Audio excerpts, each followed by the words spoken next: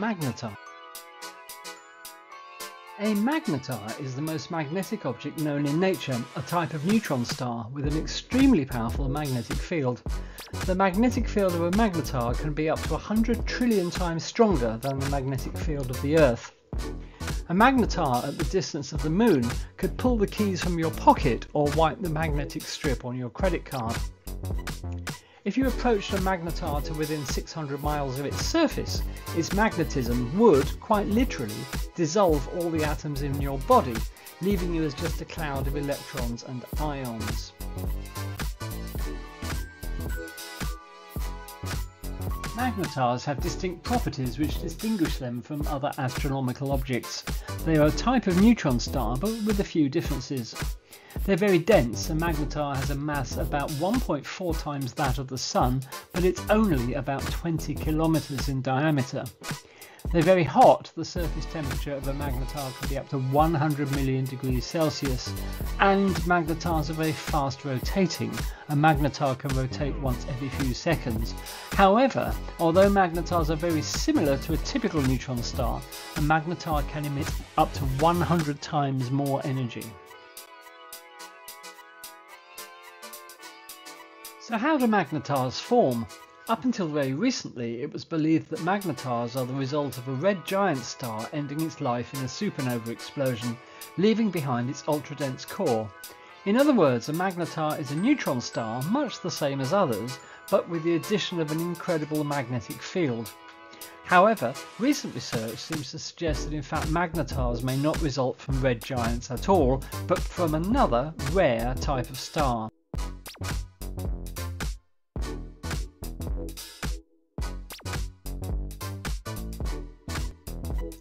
The most recent research into the origins of magnetars has focused on a new type of star called a massive magnetic helium star.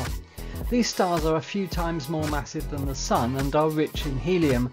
They are also thought to have very strong magnetic fields. In a study published in the journal Science in August 2023, astronomers found that a massive magnetic helium star called HD 45166 is likely to become a magnetar. The star is located about 3,000 light years away from the Earth in the constellation of Monoceros.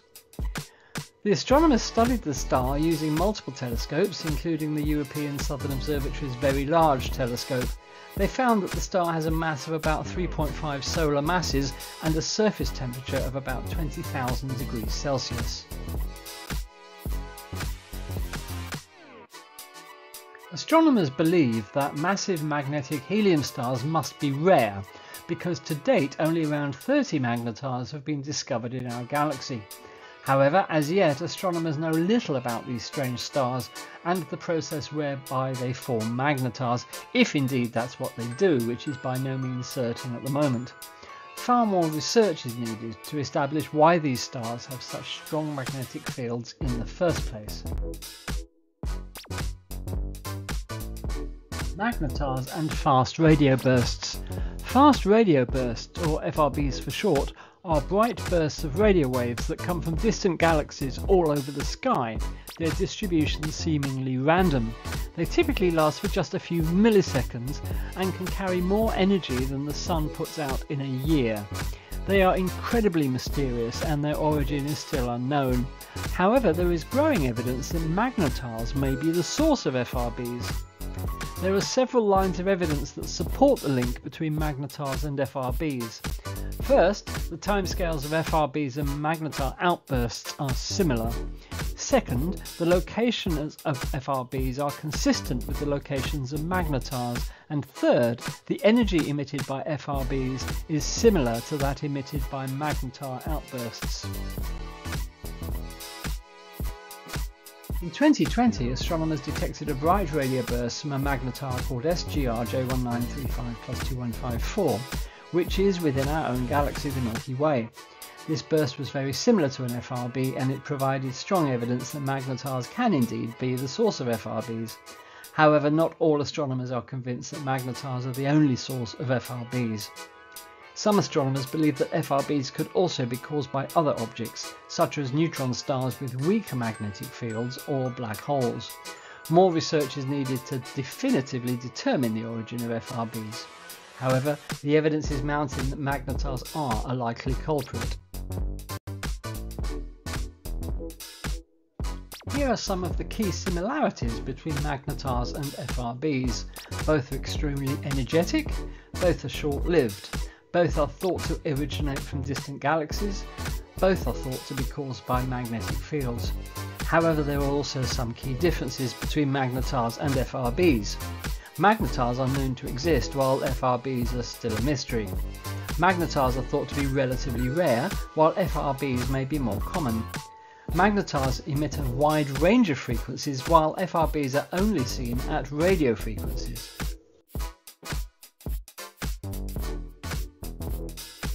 The link between magnetars and FRBs is a hot topic of research in astronomy. As more FRBs are discovered and studied, scientists will be able to better understand these mysterious objects and their origins. Well, that brings us to the end of this brief introduction to magnetars, but just to summarise, magnetars are neutron stars with incredibly strong magnetic fields. Their origins are uncertain, but recent studies link them with a new type of star called a massive magnetic helium star. Magnetars may be the source of fast radio bursts, or FRBs, those enigmatic and powerful bursts of radio waves of incredible power seen all over the sky. Much is still unknown about magnetars, but they seem to be very rare animals in the cosmic zoo. Well, we hope you've enjoyed this video about magnetars. Do keep your eyes open for other videos in the Astronomy Basics series from Space Oddities on our YouTube channel. Until the next time, goodbye.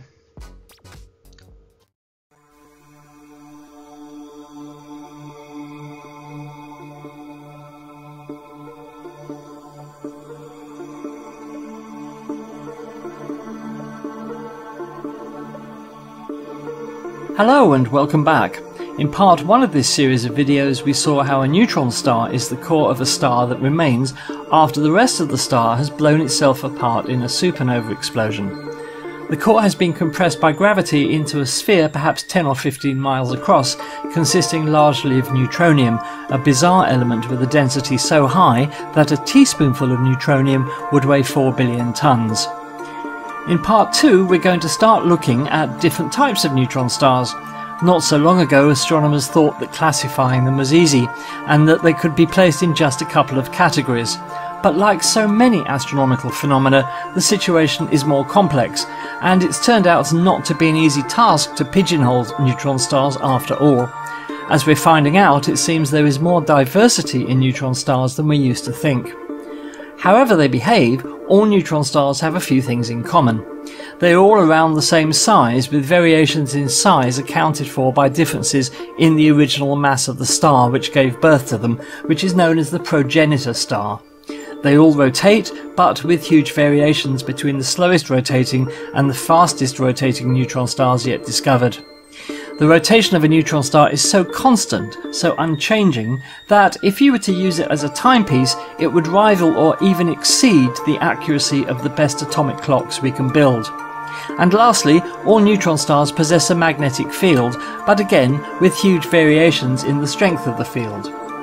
The first type of neutron star we'll look at is known as a pulsar.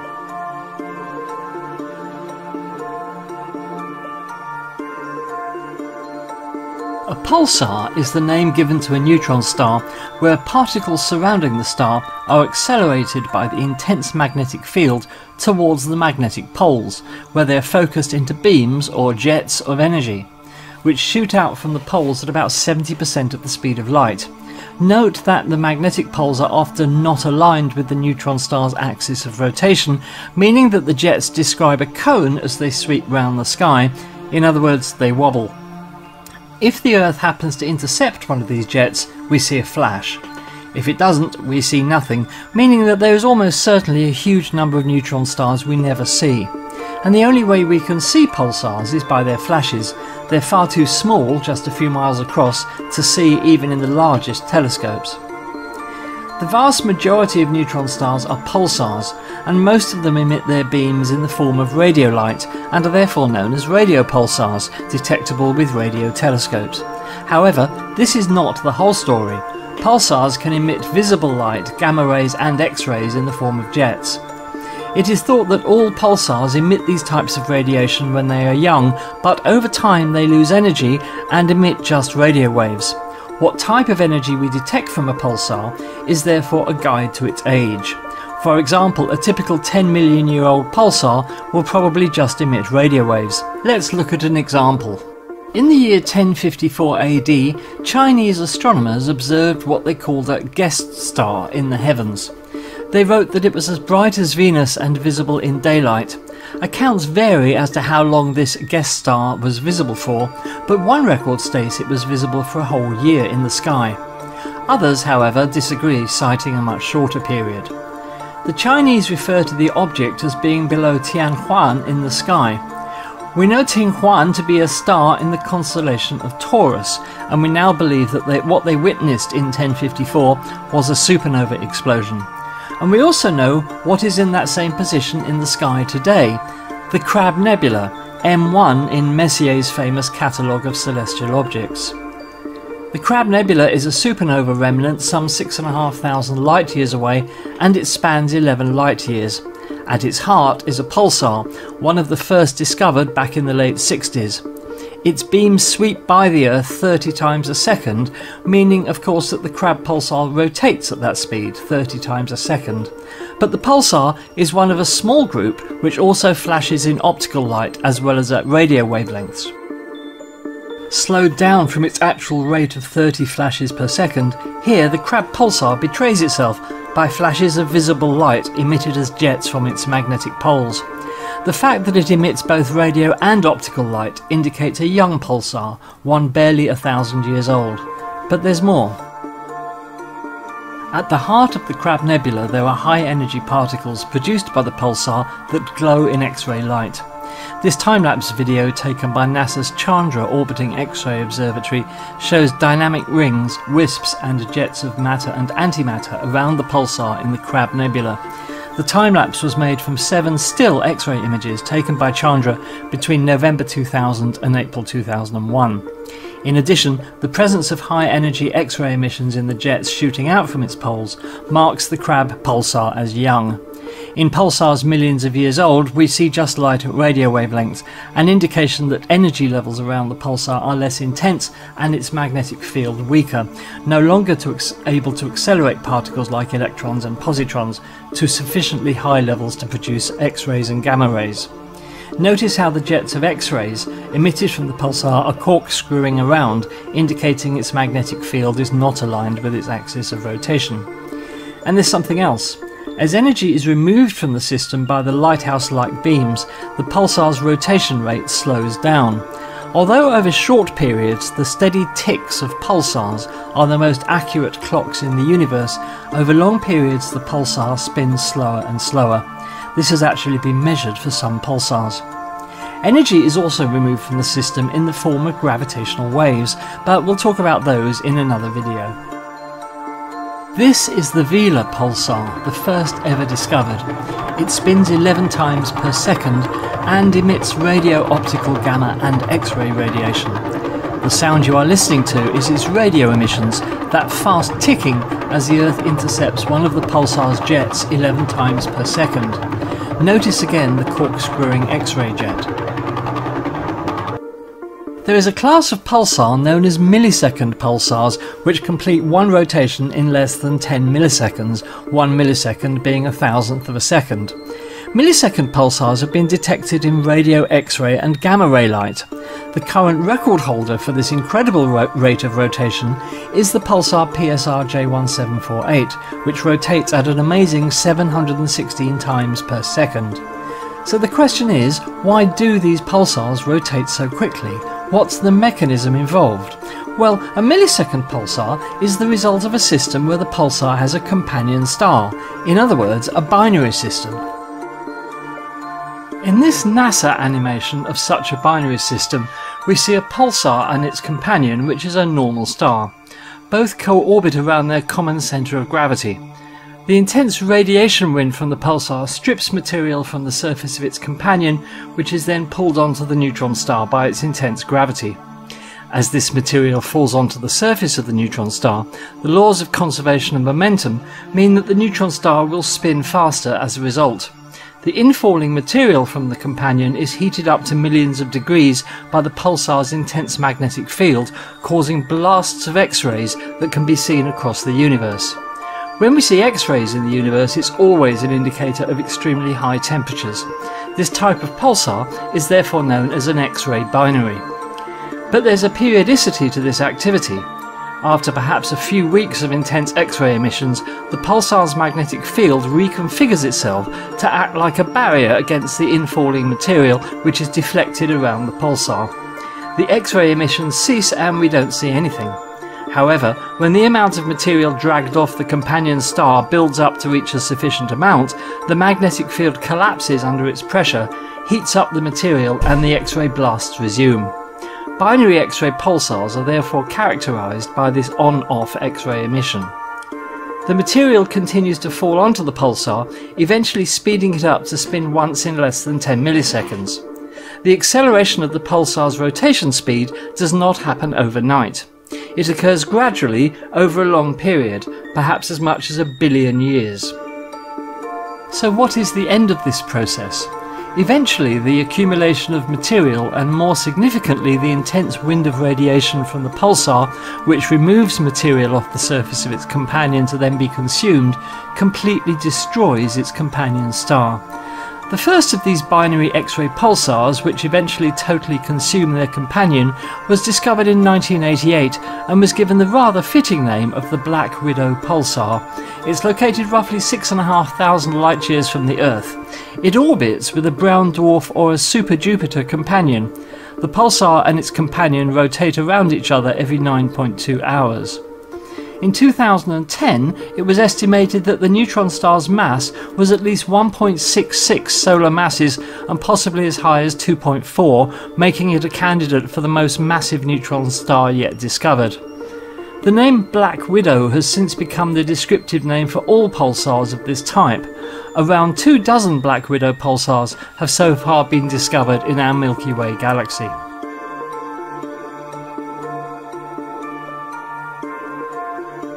This is NISA, an experiment on the International Space Station. NISA stands for Neutron Star Interior Composition Explorer. Its goal is to observe X-rays from neutron stars in unprecedented detail so that astronomers can try and work out their internal composition. By timing with exquisite precision exactly when X-rays arrive as the neutron star rotates, astronomers have been able to create something that would have been unthinkable just a few years ago, a map of the surface of a neutron star. As we have seen, the conventional view of a neutron star is that its intense magnetic field is anchored at 2 magnetic poles, much like the Earth's, and indeed all the planets in the solar system which possess magnetic fields. Here we see that the magnetic poles are not perfectly aligned with the neutron star's geographical poles, but this is not unusual. The Earth's magnetic poles, for example, lie some distance from the North Pole and the South Pole. What is important here is that the neutron star has a north magnetic pole and a south magnetic pole located near to 0 degrees latitude in the northern and southern hemispheres respectively. This was an assumption based on the way we know magnetic fields behave wherever we have seen them generated from a body like a planet or indeed a star like our Sun. At the point where their magnetic field lines converge on the neutron star's magnetic pole, astronomers expect there to be a so-called hotspot, an area of intense X-ray release. But after a month spent processing NISA's X-ray data from a pulsar called J0030 with a supercomputer, it would have taken a desktop PC a decade to have crunched the data, astronomers finally had the first map of the surface of a neutron star, and they saw something extremely bizarre and completely unexpected. This then is the surface of pulsar J0030. The white markings are the hotspots, areas of intense X-ray release, where the magnetic field lines converge. Like the astronomers, you can immediately see that something is wrong. In the right-hand image there are not 2 but 3 hotspots. The 2 images here represent data acquired at different times, but in both it is clear that if the white spots do indeed represent the pulsar's magnetic poles, all 3 of them are in the southern hemisphere. And why are there 3 in one image but not in the other? In addition, one of the 3 hotspots is an elongated crescent-like feature, hence not really a spot. If it is a magnetic pole, it's unlike anything we've seen or even considered. If all 3 of the hotspots are magnetic poles, that would represent the presence of a magnetic field which is frankly bizarre and complex beyond our understanding at the moment. What does all this mean? Nobody really knows. But recently there has been an intriguing suggestion that we've been looking at things backward. Instead of the hotspots being caused by magnetic field lines converging on the surface, the hotspots are being generated from within the interior of the neutron star, welling up to the surface and then somehow attracting the magnetic field lines to them. If true, the NICER instrument is really living up to its purpose and telling us something important about what's going on inside pulsar J0030. But for now, this map of the surface of a neutron star is truly enigmatic and mysterious. Maps of other neutron stars will be needed in order to understand just what we are seeing. Well, that brings us to the end of this video about pulsars. We've only really scratched the surface here, but I hope you've enjoyed this introduction.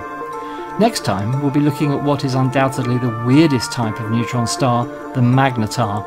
If you thought pulsars were strange, you've not seen anything yet. Please don't forget to like and subscribe. We'd love to keep bringing you more videos like this one, and only by you supporting us can we make that happen. Thank you so much. Don't forget the Space Oddities live programme on Mondays at 8 PM UK time for the latest astronomical news, discussion and chat. Until then, this is Andy of Space Oddities wishing you all the best. Until next time, bye bye.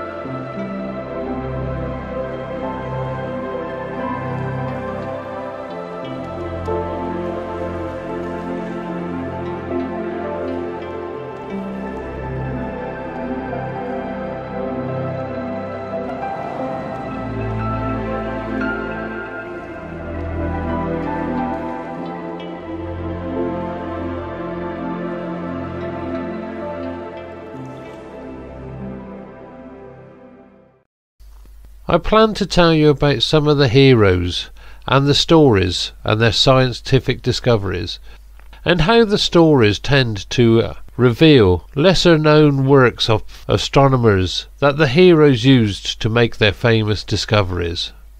Isaac Newton wrote to his nemesis, Robert Hooke, "If I have seen further, it is by standing on the shoulder of giants," which means if Newton had been able to discover more about the universe than others, then it was because he was working in the light of discoveries made by fellow scientists, either in his own time or earlier.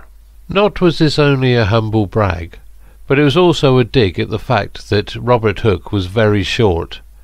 They really didn't like each other. But it was also an acknowledgement of the people who had come before Newton, whose works he had used to make his famous discoveries. And as we will find, this is the tale throughout the history of discoveries in astronomy. This week I'd just like to summarise what is to come in the next few weeks, and I hope along the way we will all learn something new. From the beginning, mankind looked to the heavens with curiosity and wondered our place in the scheme of things. This makes astronomy one of the oldest sciences.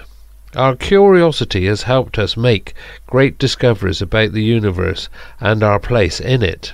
Like we are not centre of creation, as first thought, but our planet revolves around the sun. Also that the moon and the planets are other places to explore. Stars are brilliant balls of luminous gas which provide most of the elements we see in the universe today. These same stars have a birth, grow old and die. There are several million of them in our own galaxy alone, and to study them we require instruments and telescopes that can detect energy along the entire magnetic spectrum.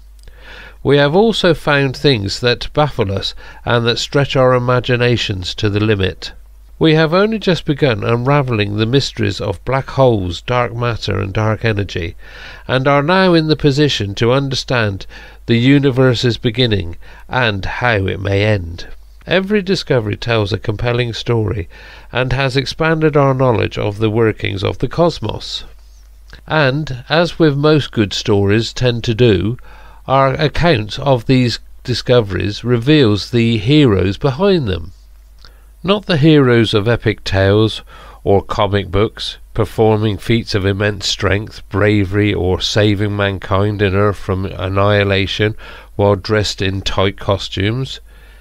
Everyday heroes are people who spend their time trying to help others in distress or injured. People who try to improve the environment for everyone.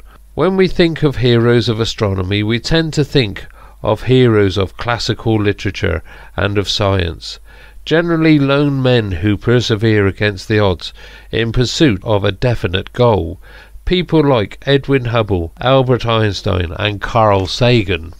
They asked, how did we get here? How does the universe work? And are we alone? These men captivate our imaginations.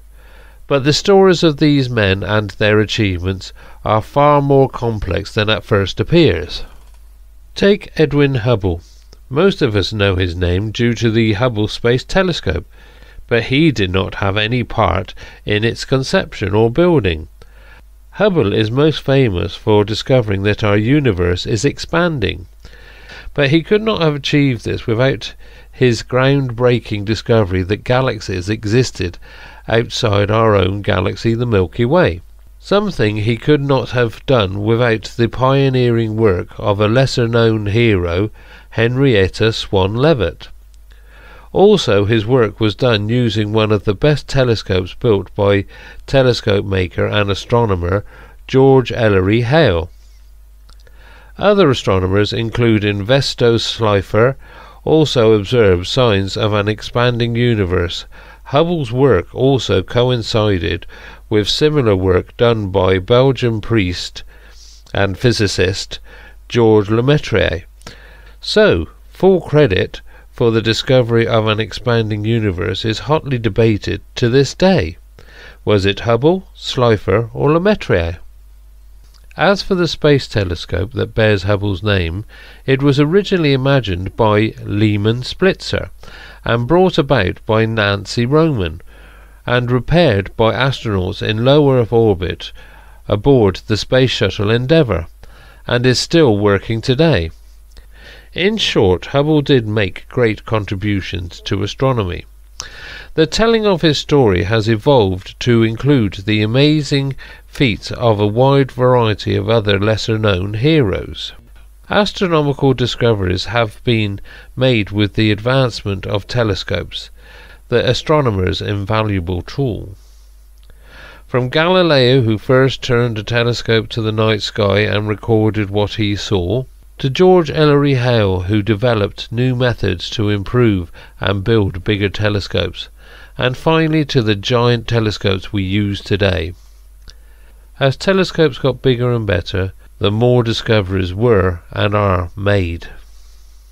Most of the knowledge we know today about the stars and how they work began with the groundbreaking work of a group of women astronomers known as the Harvard Computers. Women employed by the Harvard College Observatory to process and analyze the cutting-edge astronomical data of the era. Women like Annie Jump Cannon, Wilhelmina Fleming, and Cecilia Payne-Kapotchkin, who made some of the most foundational discoveries about the stars in the history of astronomy. They developed methods of classifying stars that are still used today. They discovered that stars are mainly composed of hydrogen and helium, and they also broke down barriers for women in astronomy. One Harvard computer, Henrietta Swan Leavitt's discoveries, have ramifications that are still shaping astronomy today. She discovered Cepheid variables, stars whose rate of pulsation is directly correlated to how bright the star appears. May seem a small thing, but Cepheid variables wound up drastically altering our picture of the universe. By measuring these stars' pulsation rates and determining how bright they should be compared to how bright they appeared, Leavitt had given us a new and powerful tool for measuring the distances to faraway objects, and her work directly led to Edwin Hubble's discovery of galaxies beyond our own. Hubble's most indelible contribution to astronomy was a famous and deceptively simple equation describing the expansion of our universe. However, as with many details of our universe, the discovery isn't as simple as it seems. We will learn about the Belgian priest and the astronomer Georges Lemaitre, who had published a similar result several years earlier, as well as other physicists and astronomers who had speculated about an expanding universe, based on implications of Einstein's general theory of relativity, that were still being explored. Hubble's famous equation is a source of continued debate as teams of astronomers engage in a century-long mission to determine the exact value of this equation's constant, the so-called Hubble constant, and to work to reconcile different observations into a single answer that can best explain the expansion of the universe. Hubble's legacy also lives on in the space telescope that bears his name.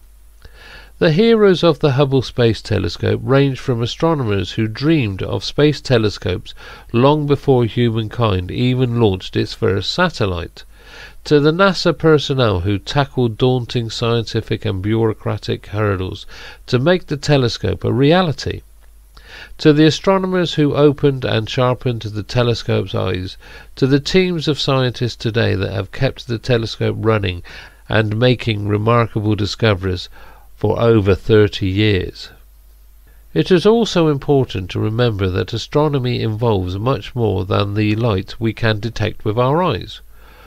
What we call visible light occupies just a tiny fraction of the electromagnetic spectrum, and fully understanding the universe requires the ability to detect energy across the entire spectrum to get a complete picture of the cosmos. Hopefully we'll learn how over in the radio regime at wavelengths far too long and energies far too low to be detected with our eyes, Physicist Karl Jansky made a groundbreaking discovery in 1932 when he became the first person to detect radio waves from space while working at Bell Labs. A few years later, Grote Reber created the first dedicated radio telescope, an antenna specifically designed to detect radio waves from the sky. Since then, the field of radio astronomy has grown exponentially. We have radio astronomy to thank for one of the most exciting discoveries when in 2019 astronomers synchronized radio telescopes across the entire planet to take the first ever picture of a black hole. Another radio telescope at Bell Labs also made an incredible, if accidental, discovery in 1964. It detected the cosmic microwave background, the faint leftover remnant of the Big Bang, observable as a quiet but persistent hiss in the background of the telescope's data.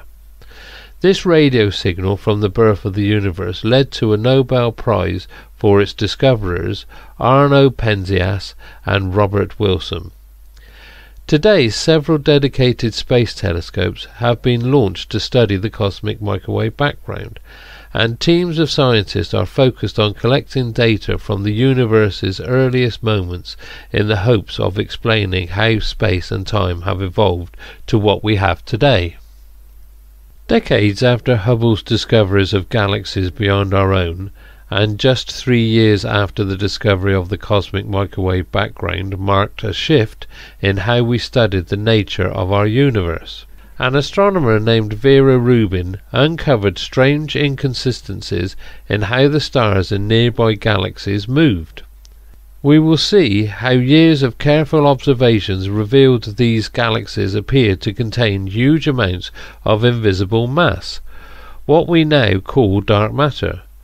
The existence of dark matter fundamentally changed our entire cosmological model and spawned an entire new field within astronomy, focused on studying dark matter in the hopes of explaining what exactly it is and how it affects our universe.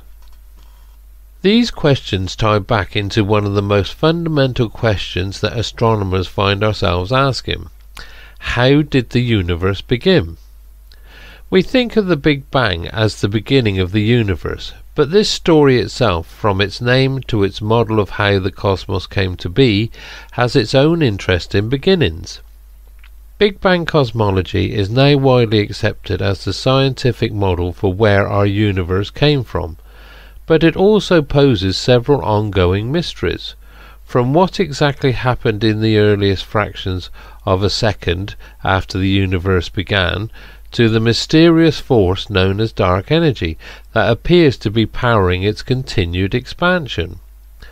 Finally, where does the Big Bang ultimately leave us? Astronomers are still debating how the universe has evolved, the existence of parallel universes, and how our universe might end. In the second part of our discussion, we'll focus on Albert Einstein. His very name is synonymous with genius and discovery, and in this section of the course we'll consider some of the most mind-bending concepts in astronomy: gravity, time, black holes, and the extremes of light and energy that challenge our understanding of how our own galaxy works. It's tempting to think of astronomers as being concerned only with far-reaching challenges like how the early universe began, the mysteries of deep space, and the physics of stars and galaxies many millions of light years away from our own home here on Earth. However, for the astronomers who study these questions, our scientific pursuits are inextricably tied to the people who study them. Many astronomers have, alongside their groundbreaking research in space, dedicated their time and energy to fighting discrimination and advocating for equal opportunities in astronomy and the broader fields of science. Another hero of astronomy is Oscar Duhalde, who became one of only a handful of human beings in history to make an exceptionally rare astronomical discovery. In 1987, Oscar, a telescope operator in Chile, became the only living person to discover a supernova with the naked eye. The distinction is a rare one, shared with Johannes Kepler in 1604 and Tycho Brahe in 1572, and Arabic, Chinese and indigenous North American astronomers observing the heavens in the 1050s. These discoveries made crucial contributions to our understanding of what supernovae are, how we work and how we study them today.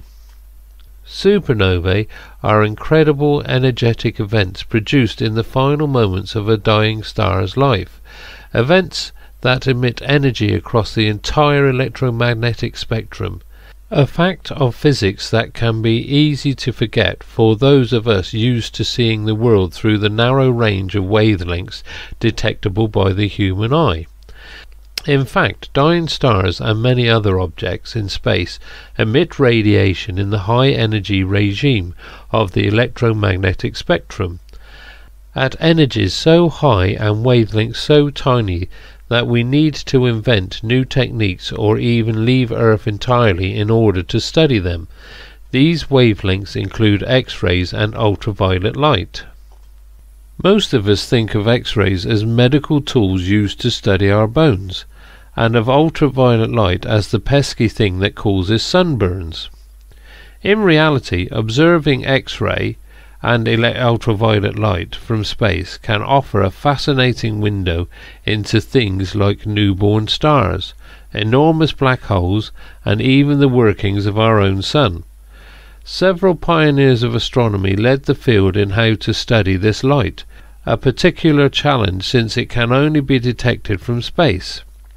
Years before the Hubble Space Telescope launched, visionaries like George Carruthers, Riccardo Giacocani, and Arthur B. C. Walker Jr. developed the cameras, technology and techniques required to capture this invaluable data from the cosmos.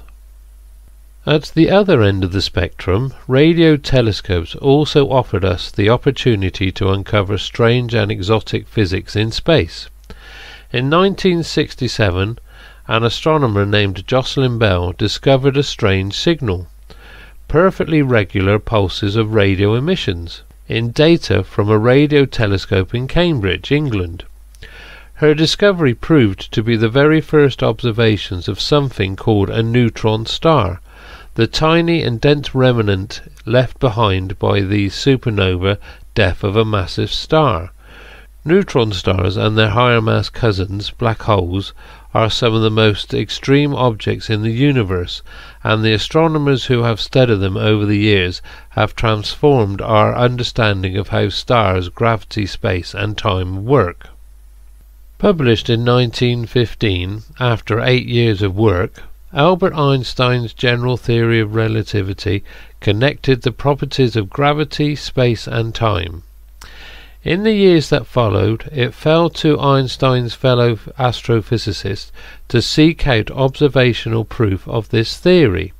In 1919, the astronomer Arthur Eddington found the first proof that Einstein's theory was correct during a solar eclipse expedition. 55 years later, after Jocelyn Bell's groundbreaking discovery of neutron stars, Russell Hulse and Joseph Taylor found more evidence for Einstein's general theory of relativity by closely observing a pair of neutron stars as they orbited one another. Combined, these observations have revolutionized our understanding of the fabric of our universe and the mysteries of gravity. One long-standing mystery of gravity was the phenomenon of gravitational waves, predicted by Einstein's theories in a mathematical result that drew skepticism even from Einstein himself. Gravitational waves are minuscule ripples in the fabric of space-time caused by the collisions of enormous black holes, but tinier than the width of a proton when they arrive at Earth. Gravitational waves were first successfully detected in 2015, the result of decades of effort by thousands of researchers to build and operate the most sensitive observatories on the planet. This discovery came about thanks to a combination of cutting-edge physics, exquisitely precise engineering, and the management of an immense team of thousands of scientists. Today, gravitational wave astronomy is an exhilarating new subfield propelled by this same large team of scientific heroes. With phenomena like gravitational waves, supernovae, and other transient events happening all over the cosmos, it's become clear that astronomers need to keep a constant watchful eye, or many large eyes, on the sky. However, capturing a brief flash of a supernova, or the motion of a tiny comet or asteroid across the immensity of the night sky is no small task. Since the 1960s, teams of innovative astronomers have taken on the Herculean job of surveying the entire night sky, using a diverse array of telescopes and tools to painstakingly catalogue everything that we can see. Early efforts included surveys of the northern sky using endless stacks of photographic plates and ongoing observations by large networks of amateur astronomers, willing to dedicate their backyard observatories to long and detailed studies of anything that might be changing in the night sky. Today, teams have launched space telescopes designed to observe every star in the entire Milky Way galaxy, and a groundbreaking new telescope in the southern hemisphere that will soon begin a 10-year-long campaign to continuously photograph the entire sky every few nights. With so many large and heroic teams conducting all-sky surveys and achieving marvels of engineering to study gravitational waves and put telescopes into space, it can be easy to imagine that the whole planet shares this dedication to astronomy research. That said, the big question of the universe can easily start to seem quite remote and small when faced with the many challenges of day-to-day life here on Earth. More than any other science, communicating the discoveries, importance and the wonder of astronomy to the rest of the world is a crucial role for astronomers if we hope to continue studying the cosmos. Carl Sagan was the first and the most famous astronomy ambassador of the modern age, and many other heroic efforts have been made to advocate for astronomy research and increase public enthusiasm for science. Sagan was also a specialist in studying our own solar system and imagining solar systems beyond our own. In this final section of our talks, we'll look at the science of our own cosmic backyard and learn about the heroes who are studying our potential neighbours in the universe. One clear and immediate connection between the mysteries of space and life on Earth are asteroids and comets, the small citizens of our own solar system that might one day come close, perhaps even a bit too close, to our home. Finding and studying nearby objects like these is a crucial part of understanding our solar system and the fate and history of our planet. Astronomers like Jean and Caroline Shoemaker built up a long and prolific history of discovering and studying comets and asteroids, along with their potential impacts.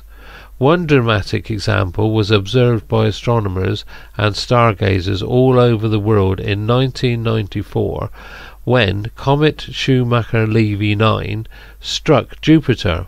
More recently, large survey and robotic campaigns have taken up the mantle, with teams of people monitoring the sky, searching for asteroids and comets throughout the solar system, and learning more about these fascinating little members of our solar system along the way. It's hard to talk about small solar system citizens without also thinking of Pluto, our little former knife planet, and wondering what exactly happened to it.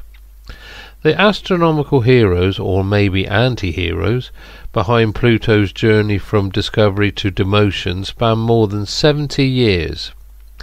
In 1930, Clyde Tombaugh discovered Pluto and classified it as the 9th planet in our solar system. In 1960, Julio Fernandez predicted that an enormous and crowded belt of smaller rocky objects should surround the outside of our solar system. just at and beyond Pluto's orbit. In 1992, David Jewett and Jan Liu discovered the first observational evidence of this belt. The research that followed ultimately led to Pluto's demotion from planet status in 2006, along with a significantly expanded picture of our solar system and its outer boundaries. At the heart of our solar system, our own Sun has also been an immense font of information about astronomy and the inner physics of stars. Solar physicists have used enormous tanks of liquid to detect neutrinos, tiny subatomic particles that emerge from the Sun's core and act as minuscule ambassadors from the immensely hot and dense heart of a star. Astronomers have also been mounting heroic solar eclipse expeditions, with observations carried out in some of the most remote corners of the globe to study gravity, magnetism, and the Sun's evolution. This fascinating array of techniques and creative ideas has allowed us to harness the scientific power of our closest stellar neighbour. For years, astronomers imagined other stars like our Sun potentially hosting other distant solar systems. In 1992, these imaginings became a reality.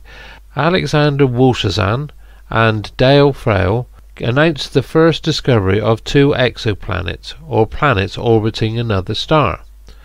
From this first discovery, astronomers have gone on to detect thousands of exoplanets, refining their observational techniques and building new space telescopes specifically designed to find these tiny and distant stellar companions. Today, teams of astronomers are working on discovering new exoplanets and exploring what new worlds might look like in planetary systems across the galaxy. Of course, studying distant planets also raises what may be the single most compelling question of all astronomy: are we alone?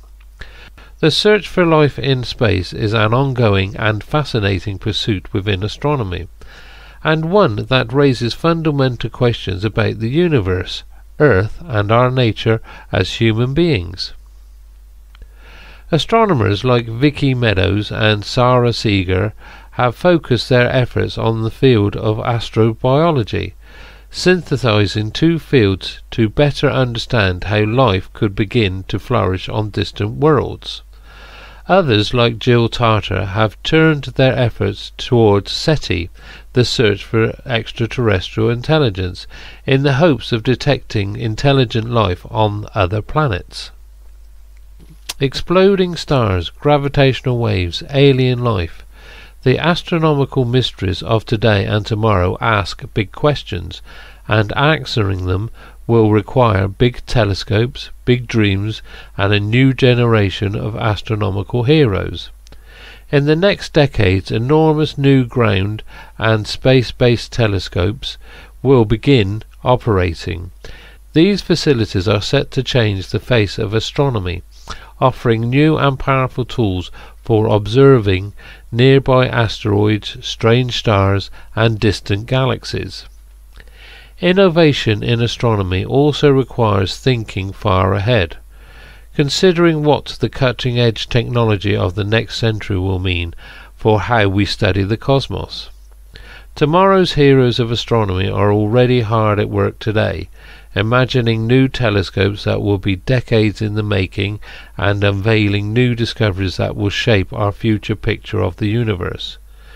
Many of these same scientists also work hard to educate the next generation of researchers and spark widespread interest in astronomy, ensuring that humanity can continue studying the universe in the years to come. At this point, you are likely to have many questions about the discoveries and heroes you have heard about in this first program. Who are the people that built telescopes for use on Earth and in space, and how are we using these telescopes today? Why did we need thousands of people on the team that detected the first gravitational waves? What might we expect to learn in the years and decades to come? During these programs, we'll be delving deep into many of the topics we've touched on today, learning about the science behind these discoveries, as well as the many different people and types of heroes that have shaped our view of the universe. Slight break in transmission. We should now be on the official stream that we've set up. Sorry about the technical problem there. Anyway, so yes, I mean the geology of this area is a history of billions of years, uninterrupted. So it will be really interesting to see what's there. That whole landscape is extremely, looks very strange and haunting and mysterious. You can see it behind me. But this is where NASA are planning to land Artemis 3 at the end of 2025. And as we were saying the other night, there are lots of other missions that are planned to land here as well. China, South Korea, other countries as well are planning to sort of zero in on the South Pole to investigate it and see if they can actually try and sample the water that is meant to be here, if all of the orbiting spacecraft have got it correct, which they seem to do. So here we are. So we're just a few minutes now before the landing. As you can see, mission control there in India, and I can see figures on a screen there, but I'm not quite sure what they represent. Yeah, they've actually almost looked as though they've got a camera pointed at the moon. Yes, it in does. One of the screens there. It does, doesn't it? In the middle, yeah. It looks like there's a camera pointed at the moon. Yeah. In which case, it's still at some considerable altitude. I'm just trying to work out from those figures. There's a 30 there. Would that be kilometers? Maybe, I don't know. But also progressing well. Let's just listen in for a moment to see whether we can work out what's happening.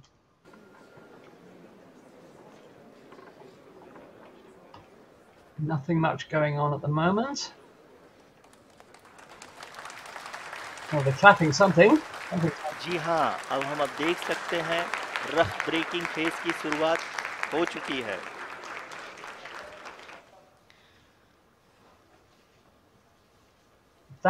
During this rough braking phase, the lander velocity shall be brought down from 1,680 meters per second to 358 meters per second.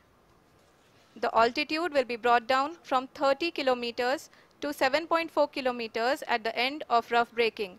All this in the duration of 690 seconds or 11.5 minutes. Currently, the Laser Inertial Reference and Accelerometer package (LIRAP) is aiding in the navigation.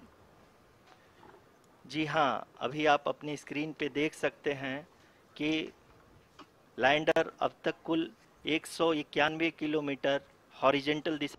Right, so I was right. So that figure on the right is the altitude. Yeah. That's 30.48 kilometers. And the landing burn's underway. So the landing burn has started. Oh, exciting stuff. Yeah, there we are. You can see it there, 31 kilometers. Seems to be climbing. Okay. Now it's going. It's definitely climbing. Right. Oops. Yeah. Well, we'll just give it time. It's probably all nominal, as they say. Yes, it's probably all nominal.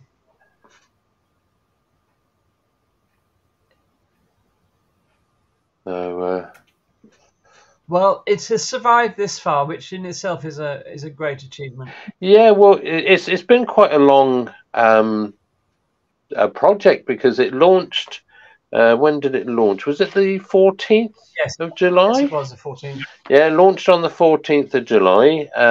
It entered translunar injection was on the 31st of July. So it had been round, already for quite a long time. It took it a while getting there. Mm. And then since then, it went into a very large elliptical orbit. And since then, it's been performing lots of maneuvers, bringing it closer and closer to the, I was going to say the sun, the moon. So till we got to this position today.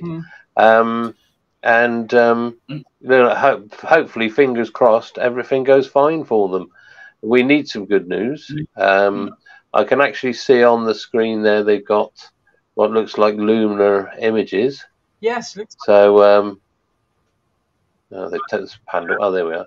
I'll just say that the actual trajectory from the Earth to the Moon was achieved by subsequently raising orbits of the Earth until the spacecraft reached the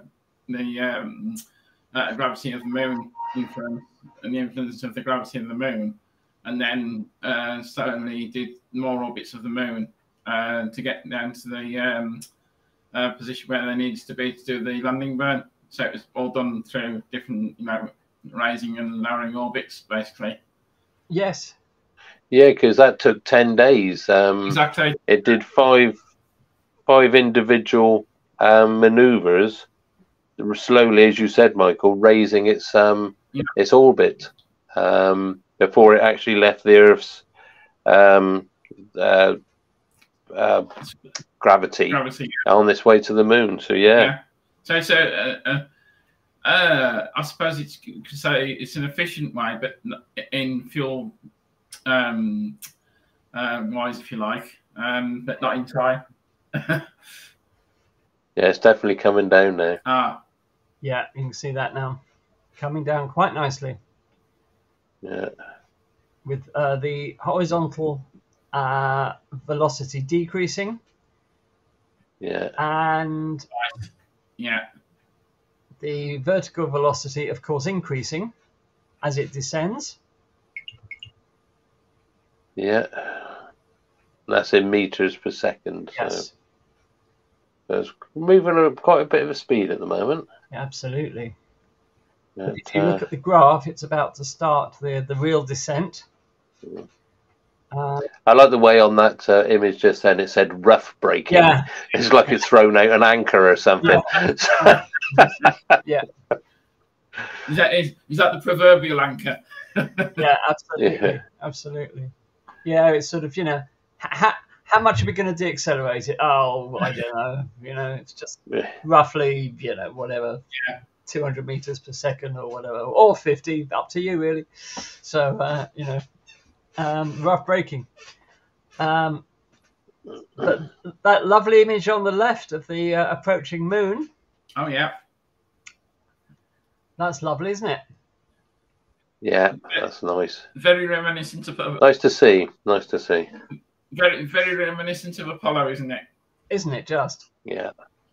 I mean, because the images when it actually reached the Moon and it did its first flyby, they were crystal clear. They were fantastic. They were.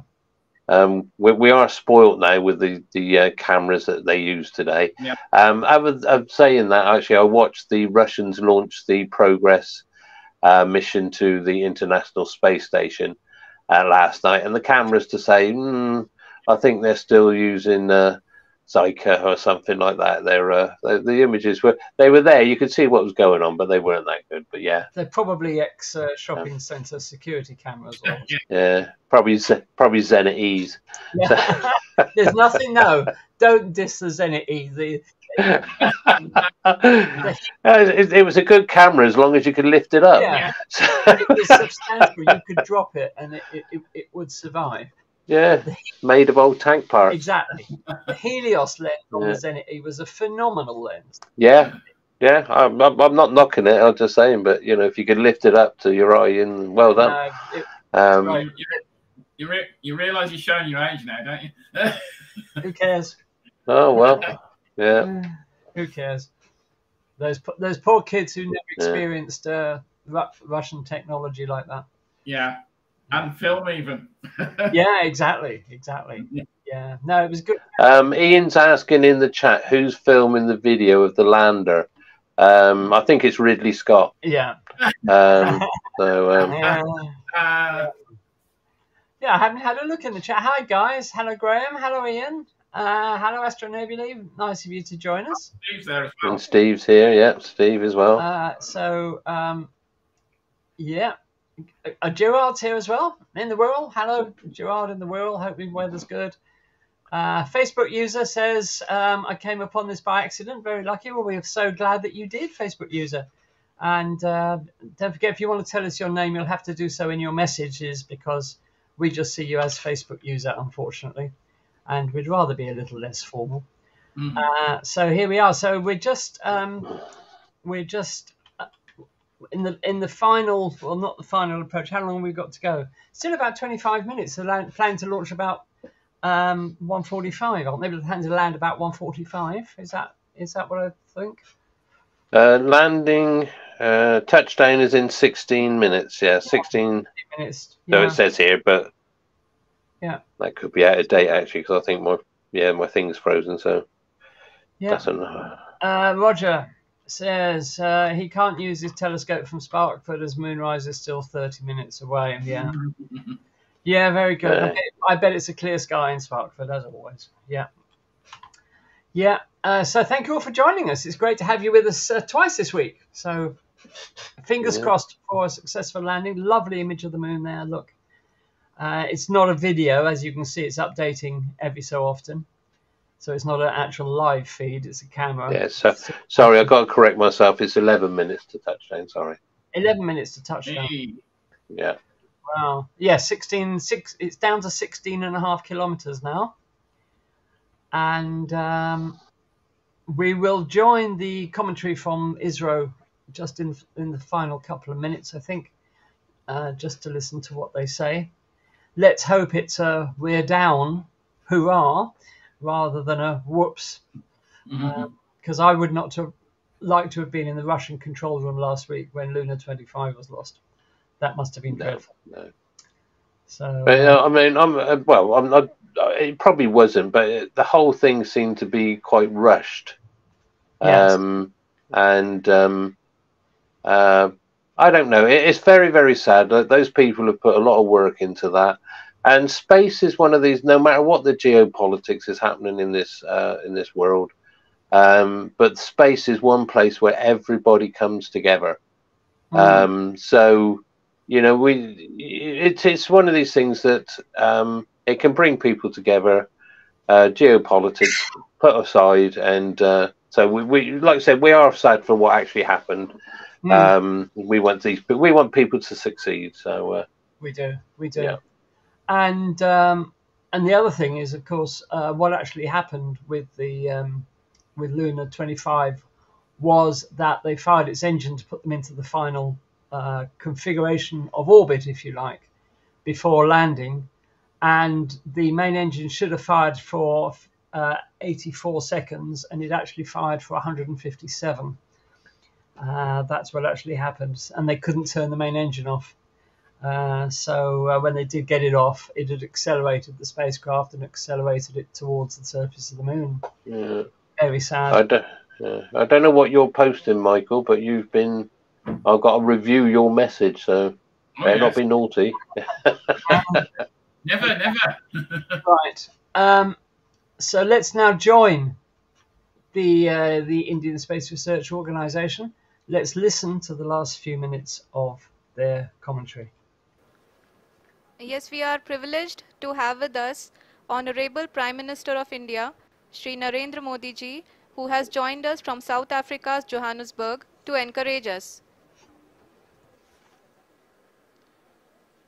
Well, that's nice.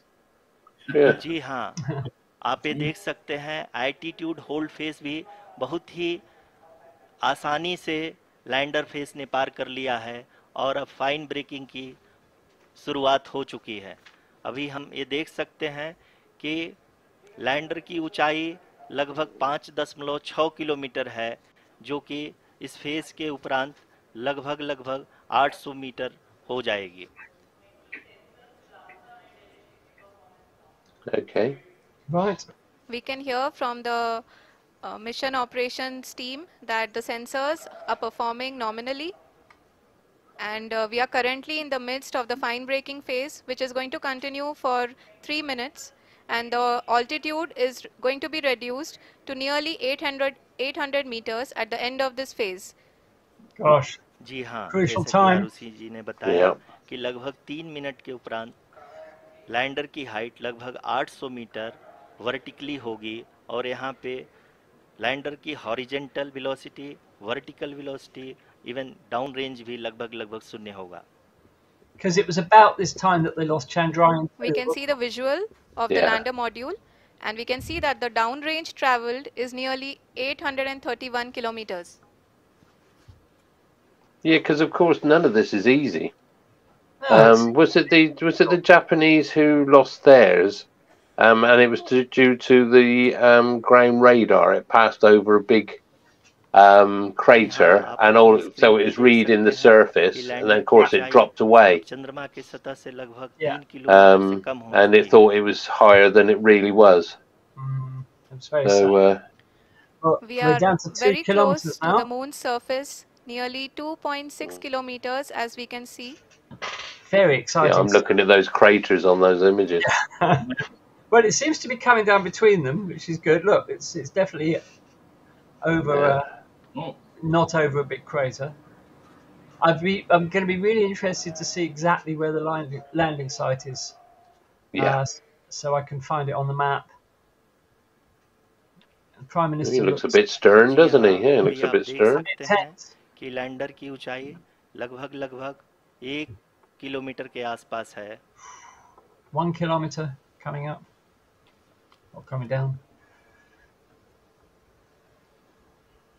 Nail biting stuff. We are nearing the final phase of the power descent, which is going to be the vertical descent phase or the local navigation phase. Now this is where it gets tricky. Yeah. जी हाँ, अब हम fine breaking waves के एकदम करीब आ चुके हैं. हाँ, आप तालियों के गड़गड़ाहट से सुन सकते हैं कि हम लोगों ने तीसरे चरण को भी बहुत ही सफलतापूर्वक हासिल कर लिया है और अभी हम वर्टिकल डिसेंट फेज में आ चुके हैं, जिसकी शुरुआत भी बहुत ही अच्छे ढंग से हो चुकी है. Yeah. Let's get back to the telemetry, please. Vertical descent. A lot of applause indicates that till now the performance has been nominal. We are in the vertical descent phase 1.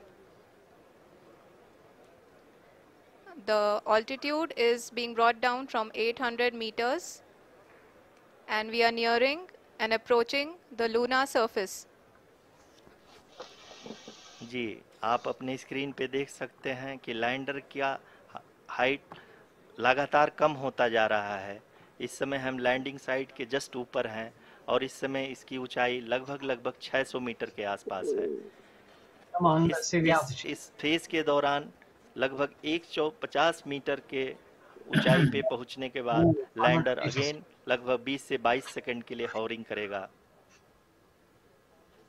I think that image on the left looks about... We are above the landing site. The horizontal as well as the vertical velocity is now being constantly reduced. And the lander module has begun its descent towards the landing site.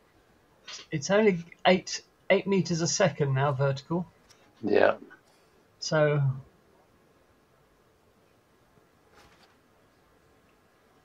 Ooh. जी हाँ, आप अपने screen पे देख सकते हैं ये जो पथ निर्धारित किया गया है, लैंडर पूरी तरह से उसी को ही फॉलो कर रहा है.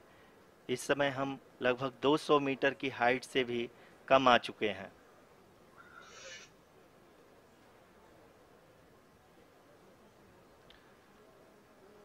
अब हम ये देख सकते हैं कि हम लगभग 150 मीटर की ऊंचाई पे हैं चंद्रमा के सतह से. That's not looking good. The vertical velocity is dropping off. We are approaching the vertical descent phase 2, which will have the lander module hovering at nearly 150 meters above the lunar surface. जी हाँ, आप इस तालियों के गड़गड़ाहट को सुन सकते हैं, जो कि सेकंड हैवरिक फेज के कंप्लीट होने के बाद इन सारे वैज्ञानिकों के retargeted. But I thought they were going to go into negative figures then. Yeah. जी हाँ, आप अगर फिर से ध्यान से देखें तो एल्टीट्यूड पुनः कम होता जा रहा है. अभी हम लोग लगभग 135 मीटर की ऊंचाई पे हैं. Oh, they're taking it very easy. The sensors that are updating at this point are providing confirmation of the safety of the landing site. As expected, the retargeting is going on. and this is a very good signature for the lander. अभी आप ये देख सकते हैं कि lander की ऊंचाई लगभग 65 मीटर के आसपास बची हुई है. I see we have Dave Galvin in the chat. Hi Dave, nice to see you. Currently only 2 engines are now being fired, and we are nearly at 0 velocity, vertical and horizontal. We were hovering and now we are approaching the moon's surface. Right, so they've retargeted. धीरे-धीरे lander की वेगमान को कम किया जा रहा है और हम अब लगभग 50 मीटर से भी कम आ चुके हैं. Very nice maneuvers being carried out here. We can see the Honorable Prime Minister, Very delicate, Shri isn't it? Narendra Modi ji, Very delicate. who is here to encourage us, and he is critically looking at the visuals. Go Chandra. Go Left a bit, left a bit, left a bit. Up your end, down a bit. जी हाँ, आप अपनी screen पे देख सकते हैं कि हम lander module India have successfully landed at the south pole of the moon. People are applauding. Let us all wait to hear from the Secretary Department of Space and Chairman ISRO, Shri S. Somnath. Well, they got him a bigger lander flag. Module पूरी तरह से safely और softly चंद्रमा के सतह पे land हो चुका है. ये हम लोगों के लिए Congratulations. बहुत ही गर्व की बात है. हिंदी में एक कहावत है. Okay, congratulations to India then, because they have landed at the south pole of the moon, the first spacecraft to do so. This is a momentous day for India, so congratulations to everybody. Yeah, well and it's done. a momentous day for the exploration of the moon, because, as I said, nobody's ever done this before, and the south pole of the moon is an exceptionally interesting place. And actually, Dave's given us some technical information here. He says those graphics are done on a Spectrum computer. So, they probably were, Dave. Yeah, they probably were. Yes, indeed. So, yes, Kevin, you're quite right, saying the Indian PM could have got a bigger flag. But Ian says, well, he's got 3 flags behind him. So, there we are. So, many congratulations. Let's listen to... let's see if this commentary is in English now. मेरे प्यारे परिवारजनों, जब हम अपनी आंखों के सामने Obviously not. So, so there we are. Great. Well, the next step will, of course, will be to deploy the rover onto the surface of the moon so it can start doing scientific work. We will find out exactly where it landed, I'm sure, at some point today. And we'll show you that in our Monday live stream next week. do we want to quickly run through what this little rover will be looking at, Andy? Absolutely. Go for it. Yeah, it's of a 6-wheel design. It's like the old Tyrrell Formula 1 car. It's 26 kilograms, so it's quite light. We could lift that. And it has a range of 500 meters. I won't go into all the dimensions and all that, but it's going to be looking at the composition of the lunar soil. Yeah. So that'll be the regolith. The presence of water ice in the lunar soil. It'll be looking at the history of lunar impact. So it's going to be looking at the craters and probably doing some spectroscopic analysis or mass spectroscopy stuff. So, and the evolution of the moon's atmosphere, because as we said, we all say the moon hasn't got an atmosphere, but it's got a very, very thin one. There is actually an atmosphere there, but it's very tenuous. Yes. So, but that's what it's going to be looking at. And as I said, I want to get down to the geology and have a look and see what's underneath all this regolith. So, yes, definitely. Will the rover be actually able to dig much into the regolith? Does it say? I honestly don't know, because I'm just looking at the design. I can't see anything like a shovel or a pick. So, yeah, they haven't sent any navies up. So, no. Yeah. Well, perhaps, hopefully we'll be able to glean some, because with the impact craters, the crust is going to be stirred up anyway. So it's going to be in some in the regolith and that anyway. So we should get a good idea of what's there. So. Yeah, well, congratulations. It's good. We've actually had a success. That's nice. I love it. Yeah, and Yeah. after the loss of Luna 25 last week, this is Yeah. a really big step forward for the study of the moon. And I bet the Russians are feeling a bit pig sick now watching this. So commiserations to the Russians. Well, it's as you said on Monday, that the Russians have, with the not just because of that failure, they've said that they've really got to go back to basics and totally redesign. I did see a image of then what they're building as a new capsule, and it's totally different. It's almost a bit like what SpaceX are using. It's a far more modern design because, of course, when the fairing comes off of the actual rockets, you've got that big round bulbous thing, which is the cabin. Yeah, but they're going towards the more traditional what we see with the Americans and everybody else. So they're going back to the drawing board and they're going to start from scratch. And more power to their elbow. Let's just hope they can sort themselves out. As ever, it's the money. And the Russian space program, as much as any other sector of the Russian economy, is of course being hit largely by Western sanctions at the moment. So, perhaps that will improve once. Yeah. Well, they relied upon a lot of Ukrainian.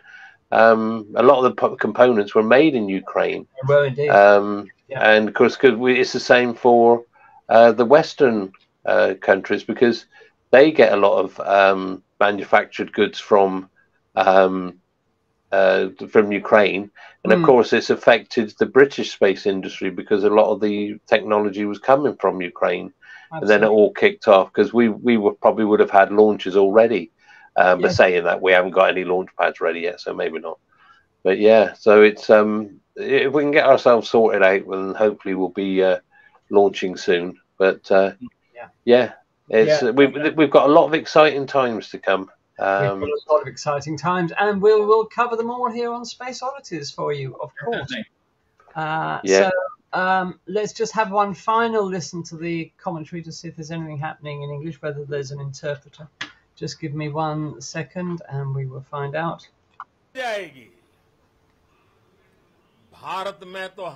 No is the answer to that. So so there you are. So I think that will just about bring our broadcast today to a close. Thank you so much of you who've dropped in to watch this. I see we've got 39 people watching at the moment, so that's very good of everybody to watch. Yeah, for a Wednesday afternoon. For a Wednesday afternoon, that's wonderful. Next Monday, we have as a very special guest the astronaut Scott Potteet, who is the pilot of the upcoming Polaris Dawn mission, which is due to launch no earlier than last quarter this year. An exceptionally pioneering, innovative space mission. Find out all about it on Monday when Scott joins us. If you have any questions for him, of course, you're more than welcome to ask. And we will look forward to having Scott as a real-life astronaut as our guest. He was originally meant to be with us in July, if I remember rightly, but due to one commitment or another, he's been unable to. So we're hoping he's able to join us next Monday. And we shall look forward to receiving him as our very special guest. It should be really interesting. So we'd like to thank you all for being with us this afternoon. Many congratulations to India for a spectacular and safe landing on the south pole of the moon. Can't wait to see the images. And they should be absolutely epic. And we will find out before then exactly where it landed. Just before you go, Andy, Astro Nebula says, looks like you've aged a bit, Andy, but I like the 3 flags behind you. Well, Astro Nebula, this is what spaceflight coverage does to you. It gives you premature aging. So, yeah, let's just kill that. So, that's a bit close as well. So, let's put our spectrum. There we are. So, thanks, guys. Thanks a lot for being here. We do appreciate it. Wonderful. Yeah, nice seeing you all. And nice seeing you all. And we will see you on Monday with the astronaut Scott Potteet. So take care of yourselves. Have a fantastic week and weekend. And we'll see you on Monday, 8 o'clock UK time, as always. Yeah. See you all. Bye for now. Keep looking. Okay. Thanks, Andy. Yep, this is Euclid, the next European Space Agency Space Telescope, as Andy said. subtitled Exploring the Dark Universe. Okay, I'll do that. So, what is Euclid? Euclid is a visible to near-infrared space telescope developed by the European Space Agency and the Euclid Consortium. Euclid is named after the Greek mathematician Euclid of Alexandria, who lived around 300 BC and reported to be the founder of the subject of geometry. As the density of matter and energy is linked to the geometry of the universe, the mission was named in his honor. That's where the name comes from. All right. And the way Euclid came about, previously there was 2 missions proposed under ESA's Cosmic Mission 2015 to 2025. The first one was Dune, the Dark Universe Explorer, and Space, the Spectroscopic All-Sky Cosmic Explorer. They work so hard on these acronyms, don't they? Yeah, exactly. Both missions proposed complementary techniques to measure the geometry of the universe, and after an assessment study phase, a combined mission resulted. Euclid was selected by ESA's Science Programme Committee for Implementation in October 2011, and in June 2012 it was formally adopted. So that's how it came about. Right. So the mission is to explore the composition and evolution of the dark universe. The Space Telescope will create a great map of the large-scale structure of the universe across space and time by observing billions of galaxies out to 10 billion light years and across more than a third of the sky. Euclid will explore how the universe has expanded and how structure has formed over cosmic history, revealing more about the role of gravity and the nature of dark energy and dark matter. Okay, the construction, the Space Telescope was built by Thales Alenia Space in Italy. And Euclid is 4.5 meters long with a diameter of 3.1 meters and a mass of 2,160 kilograms. Okay, just a little bit of science, not a lot, because I don't fully understand it myself. So what is the dark universe? Well, scientists, apparently astronomers and scientists, think that we can only see 5% of the actual universe with the visible instruments, our eyes, and our other instruments in the electromagnetic spectrum. We can only see 5% of the universe. So 95% of the universe is unknown or dark, and that's where we get the commonly known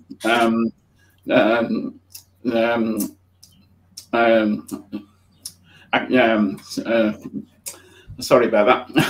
Commonly known as dark matter and dark energy. That's where we get that from. Okay. So 5 mysteries Euclid will help solve. What is the structure and history of the cosmic web? What is the nature of dark matter? How has the expansion of the universe changed over time? What is the nature of dark energy? And is our understanding of gravity complete? Okay, Euclid, or more about Euclid itself. Euclid will be launched on the SpaceX Falcon 9 from Cape Canaveral Spaceport Station, I believe on the 1st of July. And originally, Euclid was going to be launched on a Russian Soyuz rocket, but this was changed after the recent invasion of in Eastern Europe, and then Russia, and that was cancelled for that particular flight. But this is now being taken up by SpaceX. There's 2 science instruments: the visible wavelength camera, or VIS, and the near infrared photometer and spectrometer called NISP. The Euclid Consortium has delivered to ESA the VIS and NISP instruments, and NASA provided the near-infrared detectors of NISP. Okay, Euclid will observe a third of the sky. It will measure the shape, position, and distance of galaxies up to 10 billion light years. It will create the largest, most accurate 3D map of the universe ever produced. Okay, so Euclid will address two core themes of the ESA's Cosmic Vision 2015-2025. What are the fundamental physical laws of the universe? How did the universe originate, and what is it made of? Okay. Yeah, but are they going to explore anything important? Those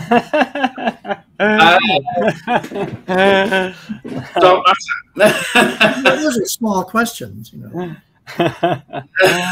Get real. Yeah. Okay. Right.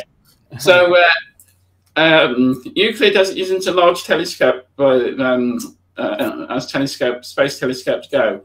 It's a 1.2 meter diameter mirror, and the spacecraft itself is only 4.7 meters tall and 3.7 meters in diameter. I think it's, as you can see from the previous slide, it's the actual instruments that are doing the work, of course, and that's where we're going to get the science data from. So the actual mirror is only 1.2 meters. 1.2 meters, yeah. Yeah. So the visible instruments measures the shapes of billions of galaxies between 550 and 900 nanometers wavelength. It has a mosaic. This is what interests me. It has a mosaic of 36 CCDs, or charge coupled devices, each one giving 4,000 pixels each. So each CCD has 4,000 pixels on that particular detector. The near-infrared spectrometer and photometer measures the brightness and intensity of light from the galaxies, and is used to calculate the redshift stroke distance. And that works at between 900 and 2,000 nanometers wavelength. And that detector has a mosaic of 16 detectors, each having 2,000 by 2,000 pixels each. That will be the largest infrared field of view from space. I haven't actually checked that against James Webb. It's a lot wider field than James Webb. Yeah, it's a lot wider. So that still stands. Yeah, good. Okay. So Euclid will be stationed at Lagrange point 2, and it will actually be in the same orbit as the James Webb Space Telescope and ESA's Gaia Space Telescope. Launch, as I said, will be on the beginning of July. Excuse me, and it takes about 4 weeks to actually get to L2, much like the James Webb did. Right. So they're going to be neighbours. They are going to be neighbours. So just like the James Webb Telescope, Euclid has a large sun shield because obviously it wants to look in the opposite direction to the sun and the Earth. So this is just a slide showing the number of countries involved in Europe. So the list of countries there, obviously Germany, Italy, Spain, Portugal, and of course United Kingdom. So we're providing quite a lot of the expertise for the mission. Beyond Europe, we have the United States. NASA is providing some of the detectors, instruments for the spacecraft, and of course SpaceX, who are providing the launch. I love the involvement of Spain in this. Okay. Look at all the other countries. It's space this, space that, space this.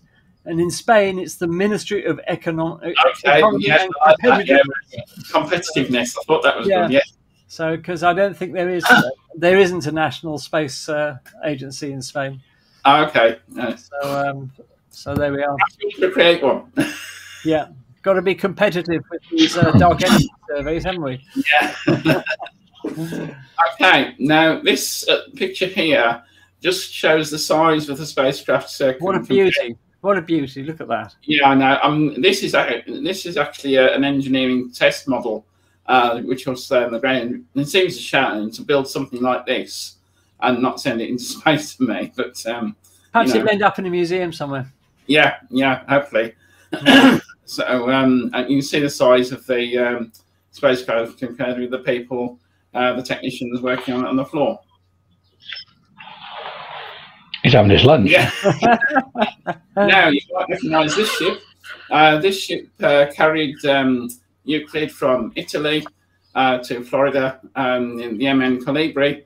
It's also carried the James Webb Space Telescope from Europe and to South America to Kourou for its launch. It's done a lot of work for a space program recently. And that is how it was transported in that big container. And that is at Cape Canaveral Space Force Station. Okay, as I said, it will launch on Saturday, the 1st of July at 4 p.m. our time, which is a nice time of Saturday.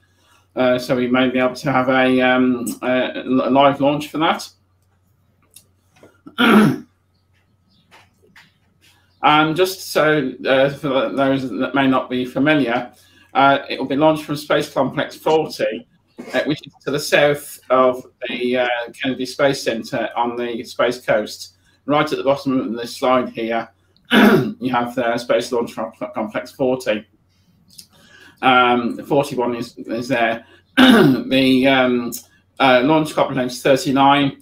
With Launch Complex 39A, which SpaceX use for their crewed launches and their rocket launch, their rocket assembly facility is near there on the old crawlerway. And just at the top of the slide, you can see Launch Complex 39B, which is where future space launch systems will launch from. Great. And just a minor one, this is the route that the rocket will take to take it into orbit before heading off to L2. And as you can see, a little blip out in the Atlantic Ocean, that is where the drone ship is that will be that will catch the booster for landing. Okay, and if you want to know more, there's a website there. You can put this in the chat if you like, but there's plenty on the ESA website about that, about the mission. If you want to, if you want to find out more. Now, the European Extremely Large Telescope is taking shape in the Atacama Desert in Chile, not too far away from where the European Southern Observatory have the Paranal Observatory, which is home to the world's most amazing telescopes at the moment. And I just thought that we'd just do a little bit about the ELT. Why at the moment? Well, because they've just released a new photograph of the observatory under construction. And they don't tend to release these photographs very often. Perhaps they think nobody's interested, but they don't tend to take that many photos of the ELT under construction. But they've released a new one this month, so I thought that might be a nice opportunity to have a look at the what will be, when it's completed, the world's biggest ever telescope, and this being the European Extremely Large Telescope, the world's biggest eye on the sky. Now, as I said, it's being built in the Atacama Desert in Chile, and it's billed by the European Southern Observatory as a dazzling new future, and it's being built at Cerro Amazonas in Chile. And just to let you know where it is, that's the Paranal Observatory. There, you can just see the domes on top of the mountain there, and this is what it looks like. There's the famous Paranal Observatory, and Amazonas is just, well, not a stone's throw, but it's not that far away. So this will be where the ELT will be, well, is being built at the moment. Now, just a bit of data about this telescope. It has a main mirror of 39 meters. Originally, the mirror was going to be 42 meters, but Europe discovered that if they dispensed with the outer ring of the mirror segments, because there are currently 798 mirror segments in the main mirror, if they did away with the outer ring of segments and cut the diameter of the mirror from 42 down to 39 meters, they could save nearly €1 billion. So that's what they decided to do. As it stands, the telescope has a collecting area of 978 square meters. Now, all of those 798 mirror segments have to be aligned absolutely perfectly. The tolerance to which they have to be aligned is tens of nanometers, 10,000 times thinner than a human hair across the whole of the mirror. So that is an unbelievable accuracy that they have to achieve. And they have 4,608 sensors across the mirror measuring the relative positions of those segments and correcting them in real time if any get out of alignment. And the primary mirror weighs 132 tons. It's made of a glass ceramic compound called Zero Dura, and the total weight of all the mirrors is 140 tons. So this is a huge project that Europe has undertaken to build the world's biggest telescope. Now, let's have a look at the science goals of the telescope. Firstly, it's going to be used for imaging exoplanets directly and analyzing their atmospheres. And this has never been possible with an earthbound telescope before, but the exquisite light gathering power of the ELT will be enough to enable it to see exoplanets directly and analyze their atmospheres, much as the James Webb is doing at the moment with some of the exoplanets, as we were hearing recently from Roger about the TRAPPIST system.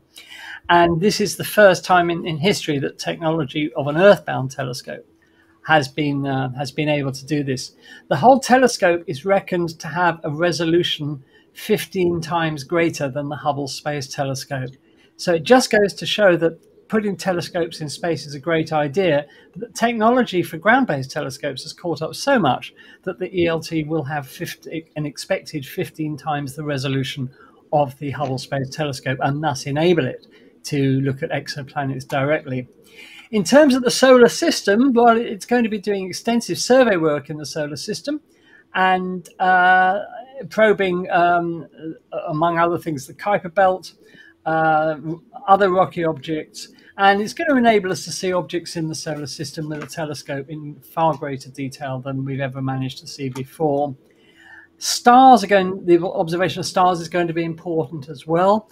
The ELT will embark on a program of helping us to understand more about the birth, life, and death of stars, and also the link between the evolution of stars and the elusive dark matter. And that hopefully will enable us to answer some fundamental questions. Talking of dark matter, the ELT will also be used to find or identify what the dark matter is. I won't say find, because we know exactly where the dark matter is, but we don't know what it is. And as we were saying last week when we were talking about Euclid, the universe is only 5% made up of matter that we can see and measure directly. The rest of it is this so-called dark universe of dark matter and dark energy. Also, the ELT is going to be used to probe some of what are considered constants in the universe, the so-called physical constants. And they want to use the ELT to try and test whether some of these constants that the astronomers and astrophysics use are actual constants or whether they vary over time. So that's some pretty fundamental work that it's going to be doing on those. And of course, expect the unexpected, because they will undoubtedly be things that the ELT discovers that we had no idea were there at all. So that's a big science program ahead of the ELT. Let's look at the telescope itself in a little more detail. The telescope is made up of a 5-mirror system. As we said, a 39-meter segmented mirror of 798 fragments, then a 4.2-meter diameter secondary mirror that the light goes to next. Then there's a thing called a tertiary mirror, which is 3.8 meters in diameter. Then it goes to a 4th mirror, which is a flat mirror of 2.4 meters. Then it goes to a 5th mirror, measuring 2.7 by 2.1 meters. And then the light exits to the right of the telescope to the science instrument platform, where there will be lots of very, very advanced scientific instruments used to analyze that light. So it's quite a complex optical system, but this is what the astronomers and the engineers have come up with. Sounds like a complicated collimation job. Yeah, I would think so. Yeah, I hope they've got a laser or something handy to collimate that. And if you want to know what a 39-meter mirror actually looks like, they've done using these sort of cardboard hexagons. They laid this out to show you just how vast that primary mirror actually is. That's quite an amazingly large mirror. Amazing. And if you want to know how big the observatory will be, well, this is the observatory compared to Big Ben. So as you can see, it's big, and if you want to get a comparison for landmarks in your country, go to the website of the European Southern Observatory, and they've got the observatory compared to lots of other landmarks around the world. But as you can see, it's going to be it's going to be absolutely enormous. Here's a very short video where we fly into the ELT by the wonders of computer graphics. And well, I just think this is going to be like a huge cathedral of astronomy. That's the only way you can describe it. It's the size of a cathedral. So let's take a flight into the ELT.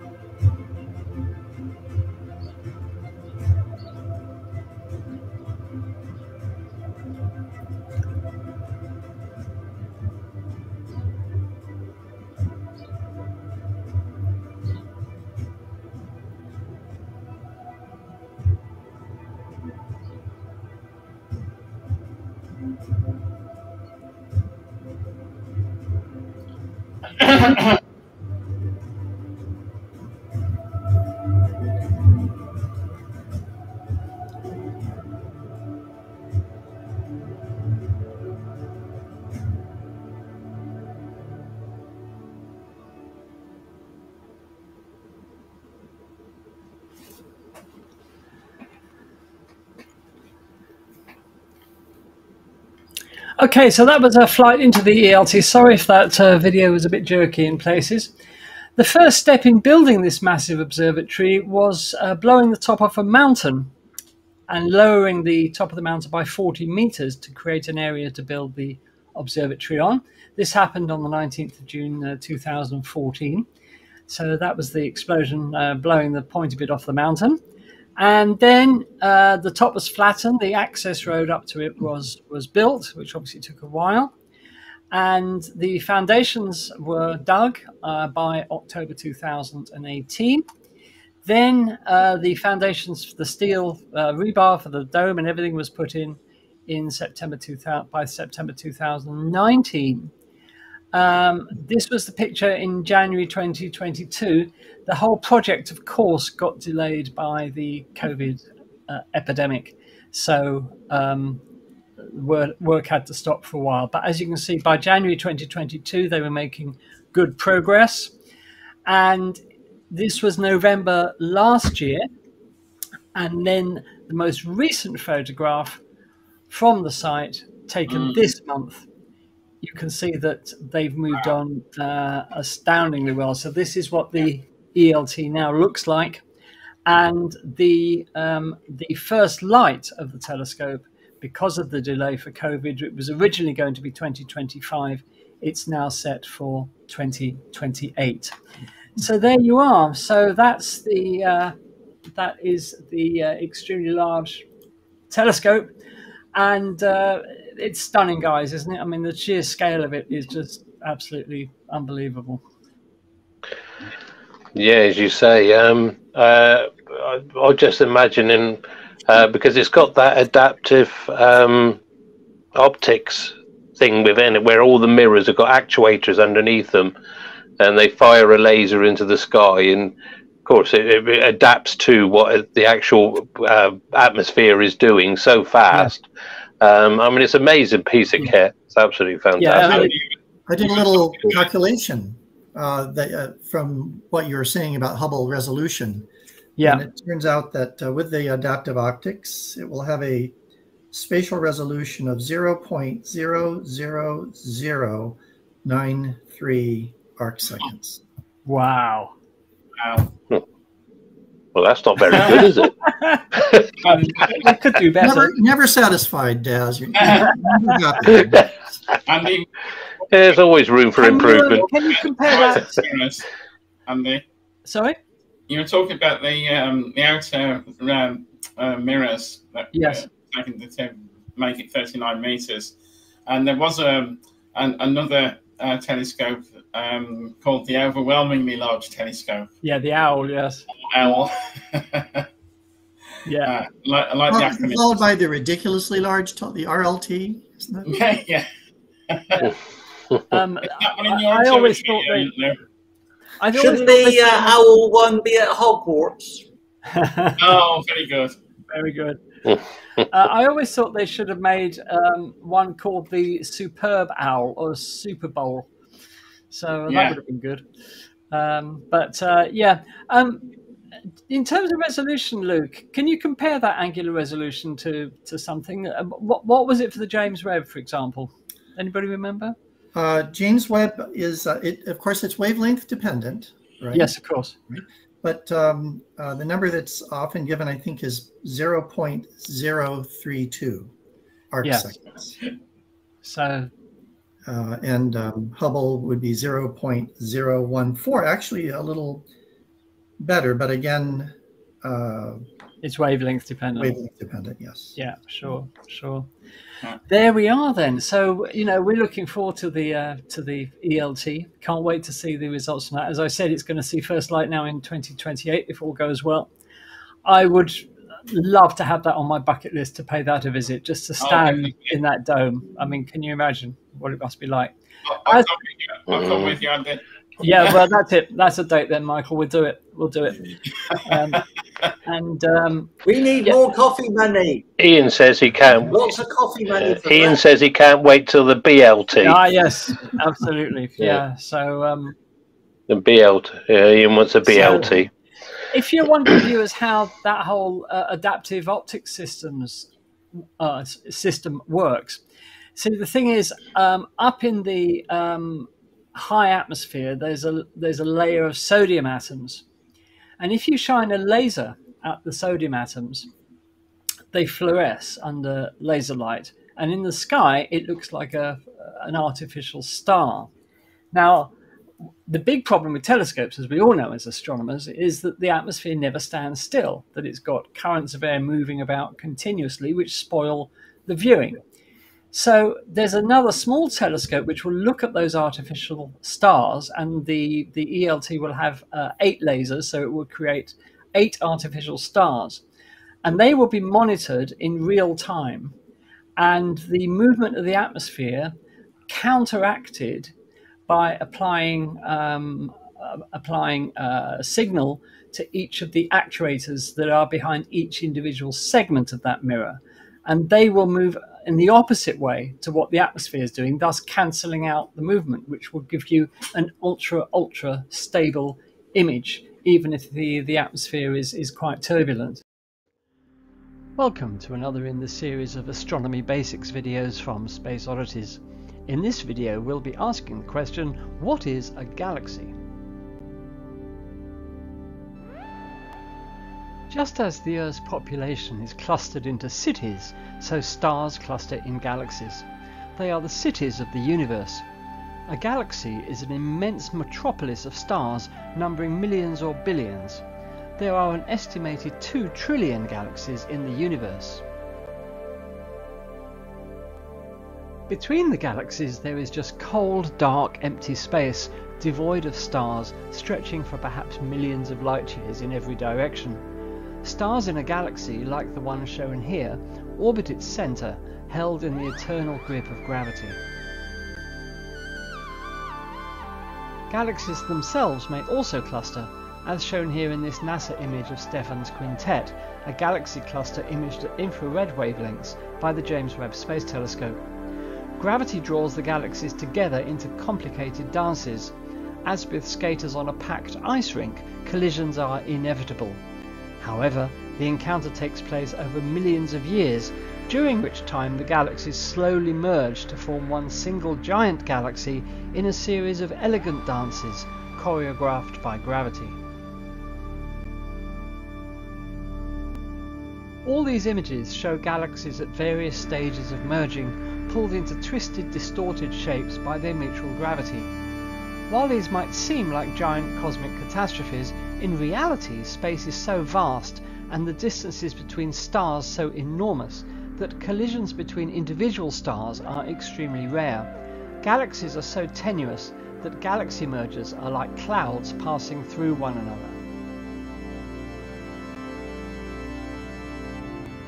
It was the great American astronomer Edwin Hubble who, in the 1930s, was the first to attempt a systematic classification of galaxies based on what he observed. His resulting diagram, shown here, is sometimes referred to as the tuning fork. Hubble classified galaxies into 3 main groups: ellipticals, spirals, and barred spirals. We now know that there are other types of galaxy, but the vast majority of galaxies in the universe fall into one of these 3 categories. Today, Hubble's tuning fork diagram still serves us well as a basic categorization of galaxies. So let's talk about one of Hubble's main classification of galaxies, the spiral galaxies. This archetypal classification of galaxy consists of one or more spiral arms of stars sweeping out from the centre like the arms of a Catherine wheel. At the centre of the galaxy is a bright core of stars separated from each other by astronomically small distances, perhaps 10 million stars per cubic parsec, 1 parsec being 3.23 light years. This core of stars forms a sphere-like structure at the centre of the galaxy called the galactic bulge. This means that the galaxy in profile resembles 2 fried eggs stuck back to back.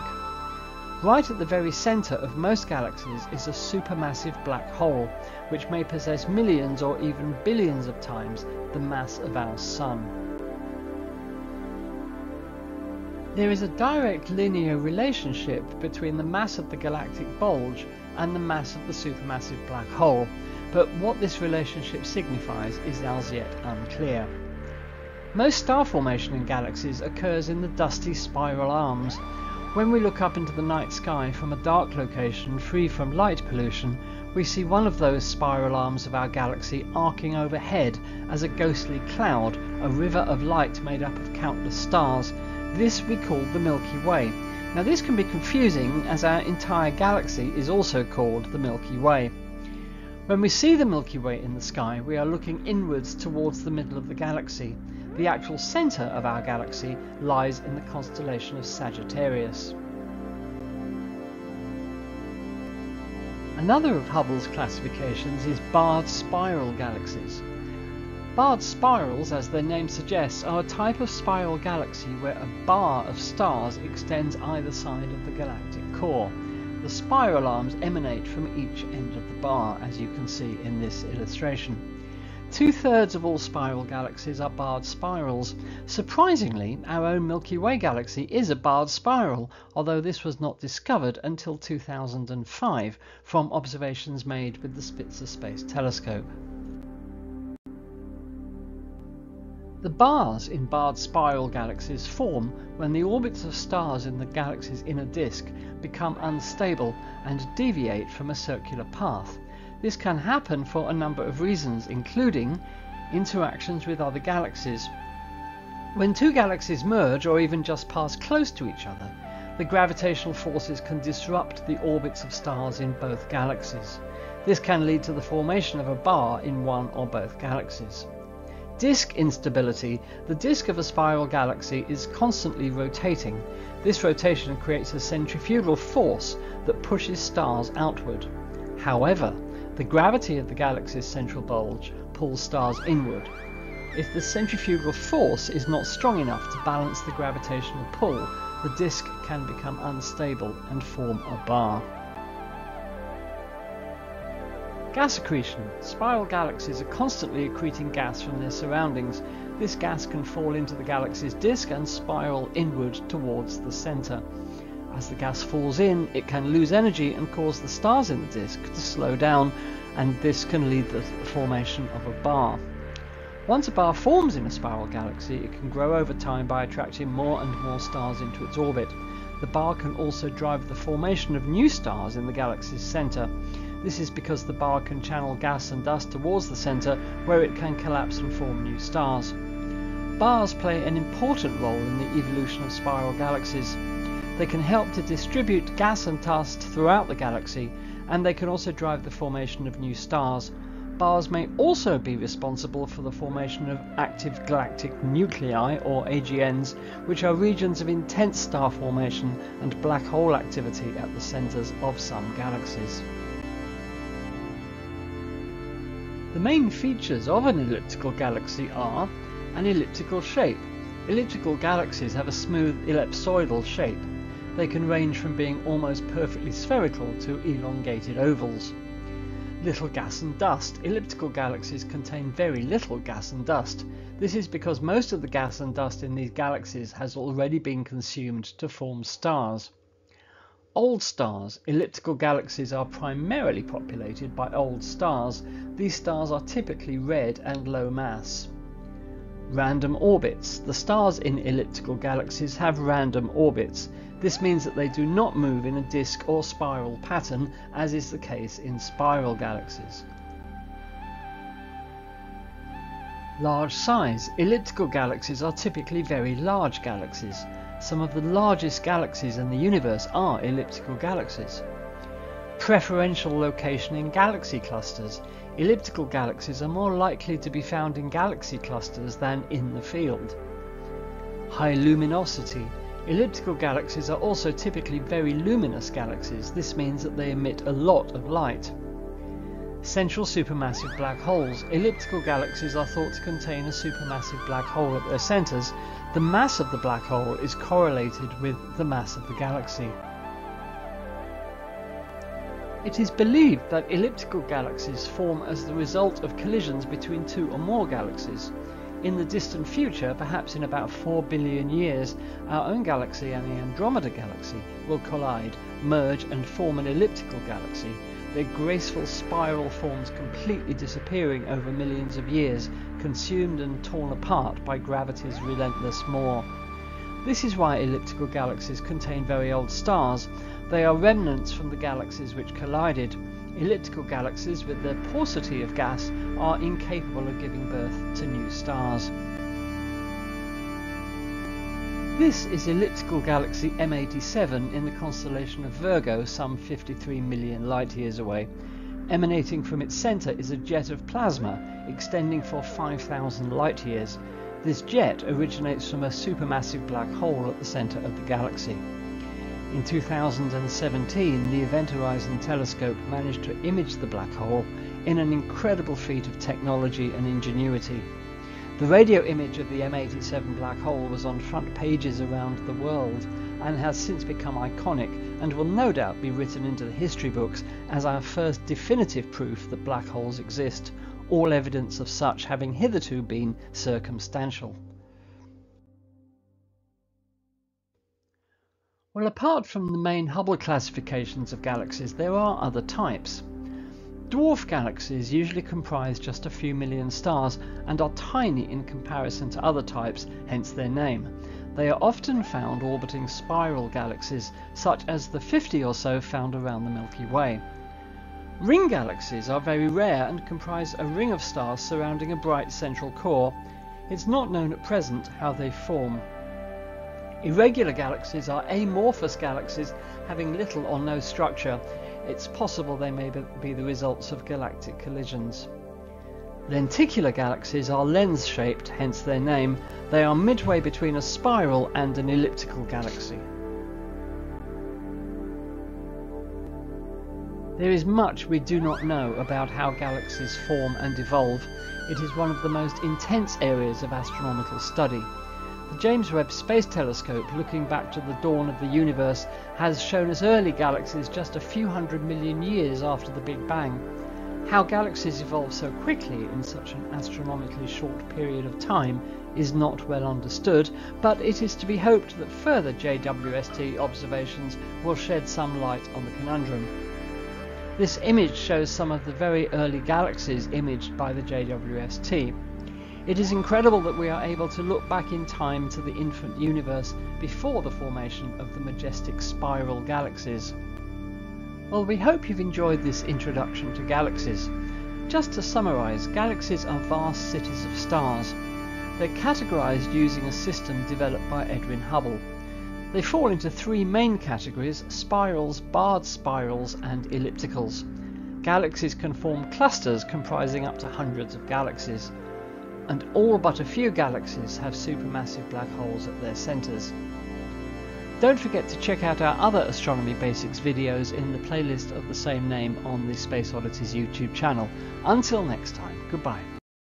Yes. Here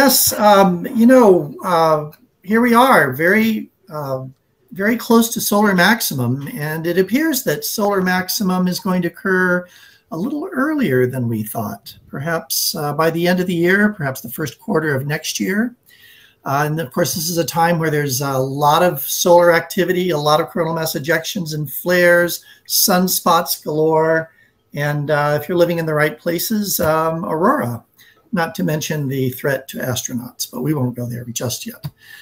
So we thought it would be good to talk about the sun a little bit, and it turns out that you can understand an awful lot about the sun if you just understand sunspots. Okay, so we're going to talk about the sun today, and this may be a little bit long. We may have to cut this and turn it into a two-parter, but let's give it a go. Let's see where we end up here. Okay, so here's the sun that you might expect to see if you have a small backyard telescope with an appropriate solar filter. That's our disclaimer. With an appropriate solar filter. And the sun will look different colors depending on the filter. Daz already kind of walked us through how nobody really knows what color the sun is. There are different correct answers. But one of the things that you can see in this image is that the edges of the sun are dark, right? And this is actually real. This is called limb darkening. And it has to do with the fact that the sun is gaseous. And so you can see through parts of it at different depths. And some SOME light gets through at the upper regions and less light as you move down. So this is actually a real image. And if you look on the bottom, you can see a tiny sunspot there. Okay. And this is we've only understood this for about 400 years, when Galileo saw sunspots on the sun and he said, there are spots on the sun, and the church said, no way, there are no spots on the sun is pure and pristine. And Galileo proved them wrong, which probably wasn't a good thing to do. But dangerous thing to do. The rest is history, as they say. Yeah. Here's a little bit better image of the sun. Again, this is in what we call white light.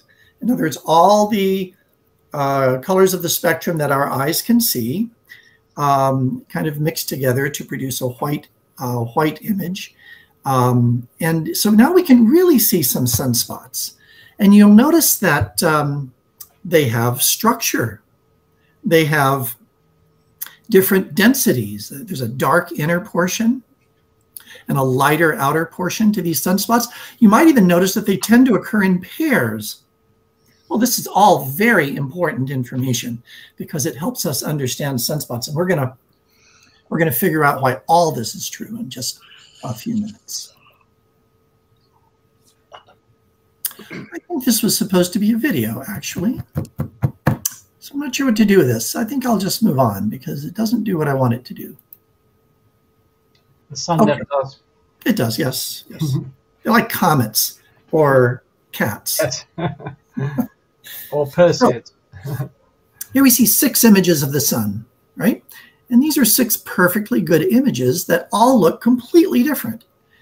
And most of the reason for this is that the sun and all other objects in the universe look very different depending on the wavelength of light that we use to view them in. In the upper left, we have X-rays. The sun in X-ray, this is taken, of course, above the atmosphere because X-rays are absorbed by our atmosphere, which is a really good thing. And so we're seeing very hot regions of the sun. We're seeing into the corona of the sun that can reach 1.5 million degrees centigrade. Further on the just to its right in the blue there, by the way, these are colors we made up because we can't see these colors. We see the sun in ultraviolet light, again, from above the atmosphere because very, very tiny amounts of UV radiation make it to the surface of the Earth.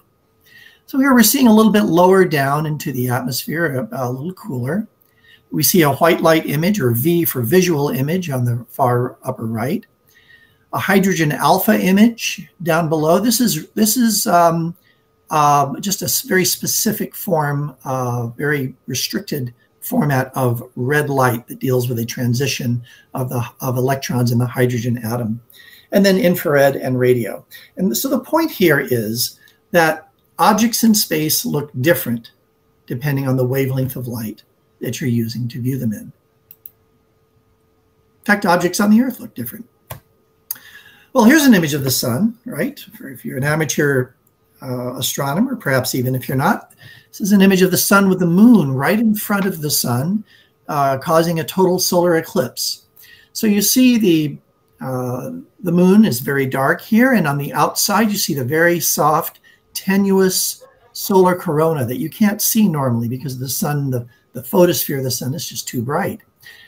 But look carefully. You can see some structure in the corona. And that structure is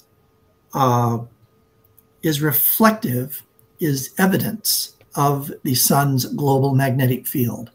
The particles in the solar corona, many of them are charged particles, and so they are attracted to magnetic field lines. And that's what you see here. The corona is glowing, being attracted to the field lines, and so that gives us that allows us to see some of the sun's magnetic field. That's important for our understanding of the sun and sunspots. So hang on to that. So I've given a lot of talks about the sun, and sometimes they just get so esoteric. And so it occurred to me one day that if you just understand 5 things about sunspots, you can basically understand the entire sun and how it works. So 5 things about sunspots. They're dark, as we have seen. They're cool. So I have Joe Cool on the right-hand side there to remind us. They're highly magnetic. They're associated with solar storms, coronal mass ejections, and flares. And the number one thing to understand about sunspots is they come and go in cycles. So you have the bicycle down there for the, Don't give up your day job. Can remind us. So we'll just go on for now. Okay. When we look carefully at sunspots, and this bottom image, by the way, is a ground-based image from a solar observatory, maybe National Solar Observatory, we see that it has structure. It has a dark inner portion and a lighter outer portion. The umbra is the inner portion, the penumbra is the outer portion. And outside of that, we see the bubbling, I'll call it the surface of the sun. It's the what we generally call the surface of the sun, the photosphere, as heat is rising, the sun trying to equilibrate with its surroundings, get rid of its heat that's being generated in the core. So sunspots definitely have structure, and we're going to talk about why. Here's another image of a sunspot up close, just like the one we saw before.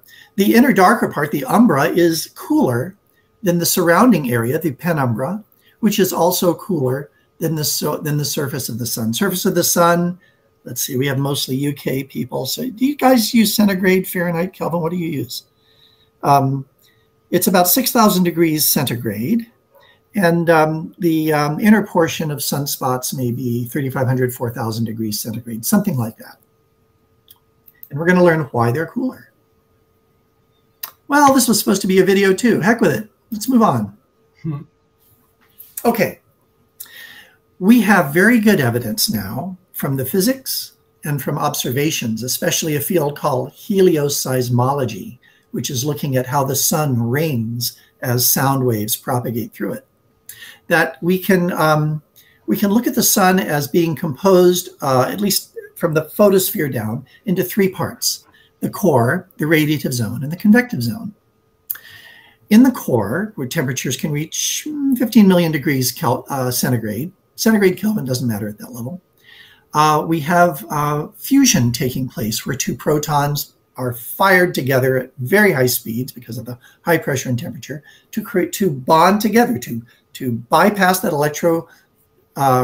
repelling force and actually fuse together. This cannot happen in classical mechanics. And all of the physics that we learned in up to the 1800s, this cannot happen. But we know now through quantum physics that this does happen. So that produces the gamma ray photons that begin in the core of the sun. They migrate out into a region called the radiative zone where they are scattered by electrons, free electrons in that zone. And they're scattered so much, just kind of like a drunk man's walk, if you've heard of that, that it takes on average, statistically, about 100,000 years for that single gamma ray photon to get out of that radiative zone of the sun. 100,000 years. As you move out from the center, it gets cooler and cooler and cooler. And so all of a sudden, you can form atoms. You can have electrons kind of hanging on to nuclei. And as things cool, the most effective means of heat transport is convection. And so they form these convective cells that rotate. And those gamma ray photons hitch a ride on those convective cells, reach the surface of the sun, and then it's 8 1/3 minutes to get to the Earth. Okay. We know sunspots are dark. I've told you they're magnetic, but how do we know? One of the ways we know is that we see a quality when we look at the spectra of sunspots. We see a quality called Zeeman line splitting. Zeeman line splitting. And it means that spectral lines in the presence of very powerful magnetic fields will split into three parts. And we see this visually here of a spectrum where a spectral line has split. That is observational evidence that these sunspots are very magnetic. And the reason they're magnetic is that the sun rotates. But it doesn't rotate like a solid sphere. It rotates like a kind of gloppy, gas. And so the equator of the sun rotates once every 27 days or so. And it's rotating faster than the upper and lower latitudes. So the magnetic field of the sun gets dragged around time after time, month after month after month, until it gets really tangled. You might imagine having if you knit, I don't know how many of you knit, but if you have a big piece of yarn and it's all kind of clumped together, and you throw it in the bottom of your closet. That piece of yarn might have a little piece of yarn sticking up over all the rest of them, just a little piece. And that in the sun would be a sunspot. And since that little loop of magnetic field is looping above the sun, you have one side and the other. You have a north and a south pole, because magnets have north and south poles. There are no magnetic monopoles. So the sun is sunspots are magnetic, and this is really important. Just an image of the sun in ultraviolet light, showing many, many active regions on the sun. You can even see little loops. If you look on the edges of the sun here, you can see little loops of this plasma. And this is the material rising from a sunspot, from one side of a sunspot, and diving back down into the other, because these plasma obey magnetic field lines, just like as we saw before. So why are they cool? They are relatively cool. And the reason is that the magnetic field in the region of these sunspots is pushing down on that gas that's trying to upwell to the surface. Remember the convective zone just under the photosphere?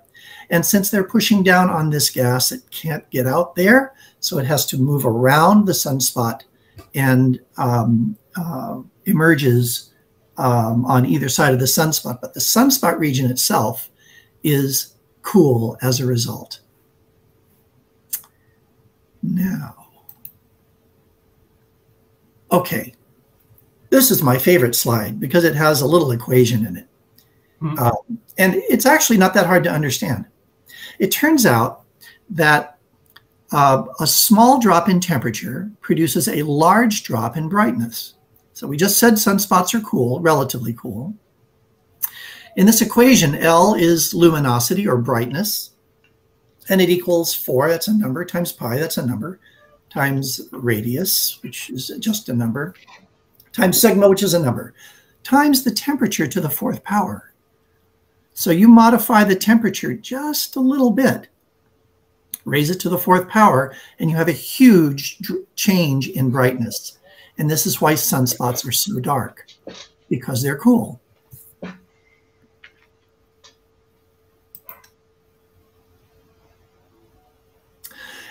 It also turns out that solar storms, and we're seeing a lot of solar storms these days because we're very near solar maximum, solar storms tend to occur around large sunspot regions. Solar flares, which are generally dominated by electromagnetic radiation, and coronal mass ejections, which are dominated by particle radiation, they tend to occur around sunspot regions. So during solar max, we see lots of sunspots, bigger sunspots in general, and more solar storms. No accident. So, what have we learned about sunspots? They're dark. We know why they're dark. They're cool. We know why they're cool. They're magnetic. We've seen evidence of that. They're associated with solar storms, just because I told you. And, and they come and go in cycles, but we haven't talked about the cycles yet. Let's see if I have a... That's fantastic.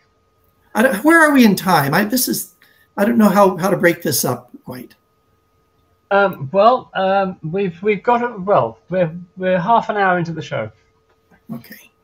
I wonder if well, you let me know. You have a hook. Andy has the hook, and he will hook it around my neck and drag me off as I wave to screaming fans. Right. Well, I mean, it's all interesting stuff, Lou. So we would love to see it. So no problem at all. Yes, indeed. Right. Well, thank you for that. Perhaps we'll carry on next week with the rest of us. Yeah, we can carry on next week. Yeah, because I mean, Lou, you mentioned the corona being up to 1.5 million degrees in heat, hotter than the actual surface of the sun. Well, just recently I was reading a paper that they think they may have solved that problem, why the corona is so much hotter. And it was, I'm not sure whether it was Betty Colombo or Parker Solar Probe, one of the two. No, it was the studying European Solar Orbiter.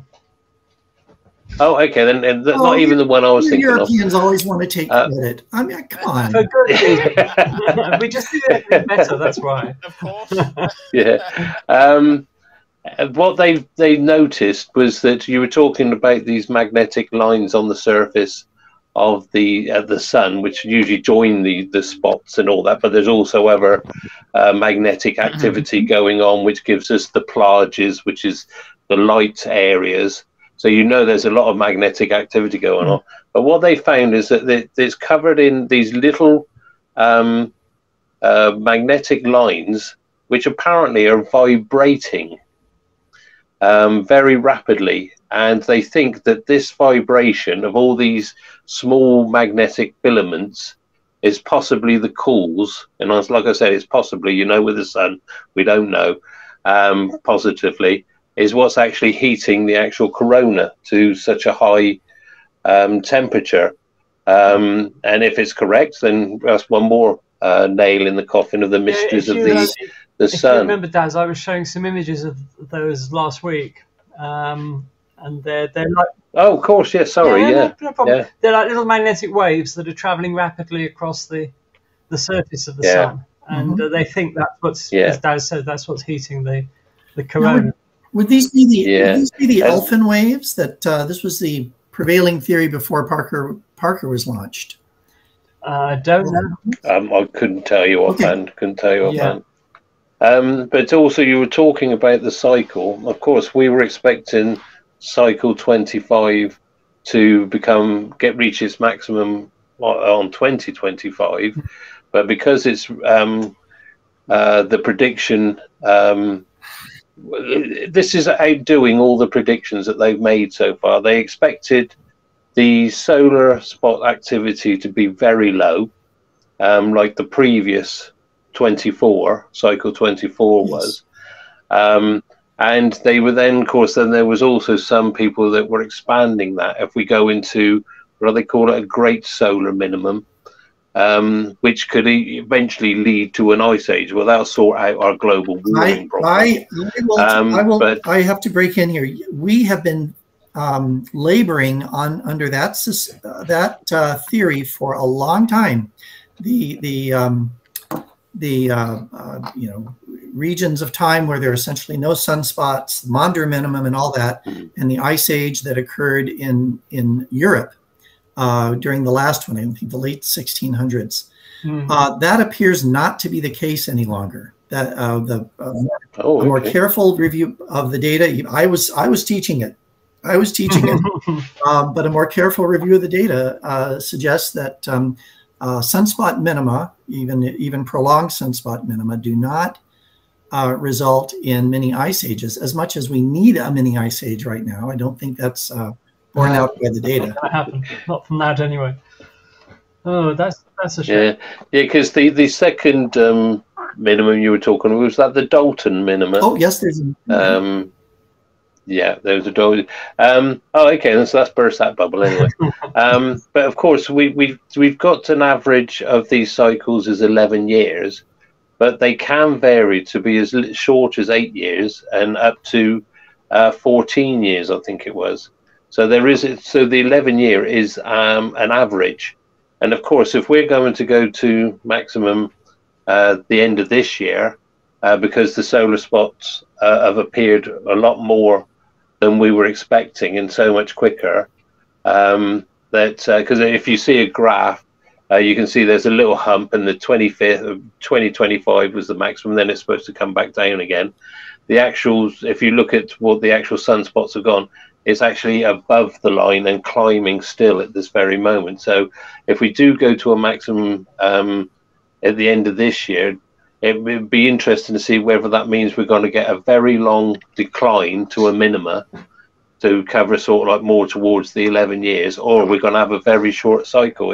It's fascinating to see it actually pan out, how it's actually going. So it just goes to show that we really although we know a lot about the sun, we don't know enough to predict anything at the moment. So yeah, it's, as you said, it's very, very interesting. The problem is that there are two ways that we can make predictions outside of Ouija boards. One is to look at the previous behavior of the sun, right? And we had seen that the solar maximum had been declining over the previous cycles. The other, which would be much more accurate, would be to actually understand the solar cycle, why it is the way it is and what drives it. I mean, there's some thinking that gas moves latitudinally and dives down to the tachocline region below the photosphere and all this stuff. And we don't really understand it. But if we understood the physics well, then we would be able to predict with better accuracy. And we just don't yet. No. I mean, one thing I did forget to mention is we could also have a double peak of maximum. It can start to decline and then pop back up again. So it's fascinating. I find these sunspots and these cycles. And of course, I think it was Ian mentioned it last week when we mentioned the sun, is that at the end of this cycle, the poles will swap. So that's one of the ways we know that the cycles come to an end. And also with your dual sunspots, they've got polarities. They will also swap, and that's how we know we've come to an end of a cycle. But then you've then got supposedly another cycle, and I think really we need to look at not the 11-year cycles, but the 22-year cycles when things have changed, because there has been some predictions that what they call a south lead cycle tends to have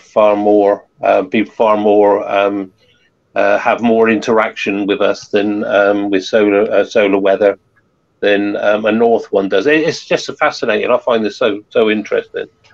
And if anybody wants to know a little bit about, I mean, Lou's done a wonderful job as regards telling us about the sunspots. If you look at on the YouTube and look at our the presentation, which was does the solar cycles interact with earthquakes and volcanoes on Earth, have a look at that, and that'll give you a brief description of how these cycles work. So, and can I just say as well that sunspots are not unique to the sun. We have actually observed them on the surface of other stars. So we know that they are a common feature of stars, that they are sort of intrinsic, if you like, to the activity of stars. For example, here's one on the surface of, let me just make that a bit bigger, of Zeta Andromedae. You can see three clear, well, astronomers call them star spots, of course, not sunspots, because they're not on the sun, they're on other stars. So these are star spots, and this is another star, big star called Zeta Andromedae. And I think they've imaged them on Betelgeuse, Regulus, and Antares, if I remember right. Yes. I mean, sorry, Andy, as well as sunspots, you've also got to think about coronal holes, which also give us intense space winds. And Kevin here is talking about plages and faculae. There's a lot of things that actually go on the surface of the sun, which all interact, and they all do their own thing. I mean, there's been a couple of this week alone, we've had about 3 or 4 storms come our way from flares and coronal mass ejections. So it's really ramped up at the moment. And if you want to look at this, a website which I've just found recently, it's called solarham.net. Now, if you go to that, you'll be able to look at the sun in different wavelengths, as Lou was pointing out. Every wavelength gives you something different to look at. And it's solarham.net. Solarham, as in H-A-M. H-A-M, yeah. Okay. And from there, you can actually link up to NOAA, which is the North American Space Weather community, or just Google NOAA space weather, and there's one on there called panels, and if you go on the panels, it gives you all these graphs, all these diagrams, and if you go to the actual NOAA site, you can actually watch videos of what's happened in the last few hours and things like that. So it's all free. So yeah, have a look. It's fascinating. Great. It's you can spend hours on it. Anyway, I'm waffling now. So what we'll do now? Yeah, lovely talk, though. Lovely. What we'll do now? We will move celestial objects a bit closer to home. We'll move from the sun to the moon.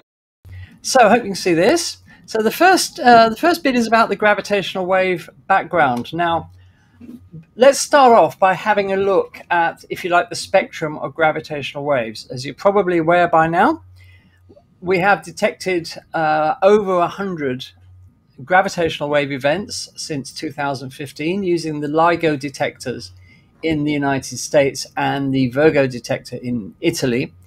Now, here we have a scale showing you the frequency of the gravitational waves, what type of objects we can detect at those frequencies, and how we can detect them.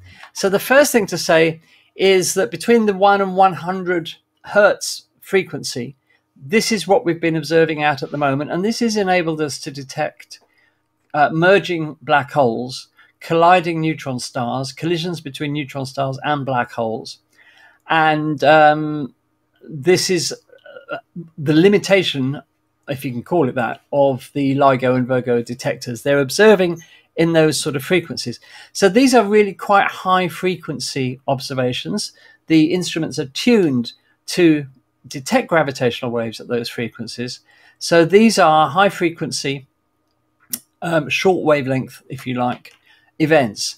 But there are other types of gravitational waves in the universe which are much lower frequency with a much longer wavelength. And in particular, we're talking about the merging of supermassive black holes at the hearts of galaxies. And this is right down here at 10 to the minus 8, 10 to the minus, well, between 10 to the minus 7 and 10 to the minus 9 hertz in frequency. These are much longer wavelength events. It's reckoned that some of these wavelengths could be light years long. And to detect these, one way of doing it is to use pulsars to detect these gravitational waves. Now, to do this, you use the thing is called the pulsar timing arrays, and astronomers have used millisecond pulsars for this. Now, what are these?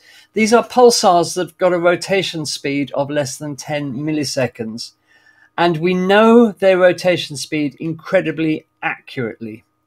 They are the universe's most accurate clocks. They in terms of timing, they rival the most accurate atomic clocks that we have. The fastest spinning millisecond pulsar yet discovered rotates at an amazing 716 times per second. And they thought to spin at that speed because they've been accumulating material from a companion star, which has the effect of speeding up their rotation. But the important thing is here, they are incredibly accurate clocks. Now, astronomers have used 68 of these, all at different distances from the Earth. And as the pulsars spin, these lighthouse-like beams of electromagnetic radiation, be they X-rays or radio, flash in the direction of the Earth so that we can see them. Of course, this is greatly slowed down because these are millisecond pulsars. They're rotating once in less than 10 milliseconds. But I didn't manage to find an animation that would show you that rotation speed, funnily enough. So these are 68 pulsars at different distances from the Earth.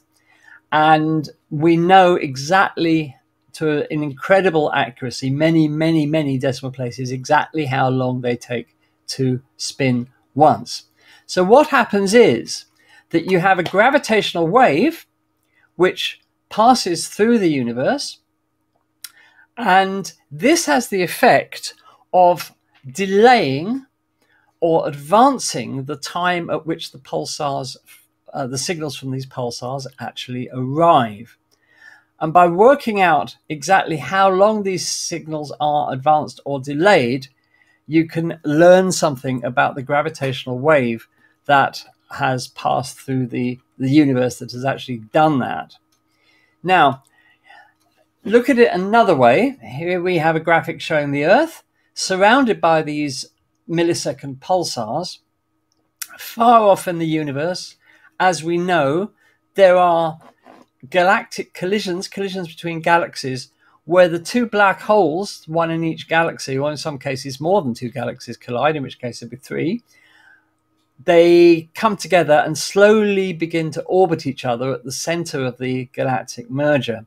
Now, they probably orbit each other for, many thousands of years, but they inexorably come closer together. And as they do, because they're accelerating around each other, they radiate gravitational waves, because anything that accelerates in the universe generates these gravitational waves. How do we know that this happens at the center of galactic clusters with these supermassive black holes? Well, we can actually see it. Here you have an X-ray image of the center of a galactic merger 400 million light years away, and you can see clearly here that there are two superheated disks of material showing up in X-rays, and if they weren't that hot, we wouldn't be able to see them in X-rays. And these two disks surround supermassive black holes. Now, to see the gap between those supermassive black holes at a distance of 400 million light years means that, of course, they're very far apart. Otherwise, we wouldn't stand a chance of being able to split those into two separate objects. Those two black holes are separated by 5,000 light years, believe it or not. That's the gap between the two you can see there. If we add the radio data into that graphic, we can see the jets of material that the black holes are firing out across the universe. And they are swept back, if you like, in this combined radio and X-ray image, because the black holes are plowing through the interstellar medium at about 1,200 kilometers a second. And this forces their jets to be swept back as if they were in a wind, if you like. So we know that we can see these black holes which one day will merge. And as they do get closer together, the gravitational waves from them get stronger and stronger. But the point is that they are very long wavelength, low frequency gravitational waves. Now, why would a pulsar either advance or retard the signal from a pulsar? So if you can imagine you have a photon leaving a pulsar on its way towards the Earth, and because gravitational waves stretch and squeeze space-time, they stretch it in one direction, squeeze it in another, the photon will actually have to pass through a greater or longer distance, because space is either being stretched or squeezed. And this means that it will if it's being stretched, the photon will take longer to pass through the gravitational wave, because space is literally being stretched. So the photon takes a longer time to arrive at the Earth. So its arrival is delayed compared to when it should be arriving, because we know exactly when it should be arriving, because they are the universe's most accurate clocks. Similarly, if space is being squeezed, they arrive in advance of when they should arrive. Now, what astronomers have found is this, that there is a background noise in the universe of these gravitational waves, because gravitational waves, according to Einstein, and we have to say we think there are quantum reasons why this probably doesn't happen, but according to Einstein, gravitational waves never die out altogether. They just keep traveling forever. They get weaker, but they never die out altogether. So in the history of the universe, all of these mergers, and there have been probably countless mergers between supermassive black holes, all of these gravitational waves come together over time to form this background hum, if you like, of gravitational waves to the universe. And this is what they've now detected with the pulsar timing array. Now, it has to be said, first of all, that merging supermassive black holes is not the only explanation for this background hum in the universe. there are actually some quite exotic explanations that could be true, but obviously there will be more studies needed to determine exactly what the cause of this hum is. But the most likely candidate is these supermassive black holes. The project to do this, the pulsar timing array, has been running for 15 years. So they've had a chance to collect these long wavelength gravitational waves over 15 years, coming from all over the universe. And the whole point about it is, and the great thing about this is, that the pulsar timing array, well, it's not just one group of scientists. There have been similar experiments going on using pulsars, but using different pulsars in India and other places. And there are several groups that have now all come up with exactly the same results, that there is this background gravitational wave hum, if you like, to the universe, which means that the Earth is being bathed in these gravitational waves all the time. And everything on the Earth, including you, of course, including everything on the Earth, as well as the Earth itself, is being stretched and squeezed all the time by these gravitational waves. Now, you won't feel it, of course, because the difference in size of being stretched and squeezed is about 1,000th the diameter of a proton. But it is happening, and we now have the instrumentation to detect it. So over time, all of these gravitational waves coming from all over the sky merge into this background that is now being detected by the pulsar timing array.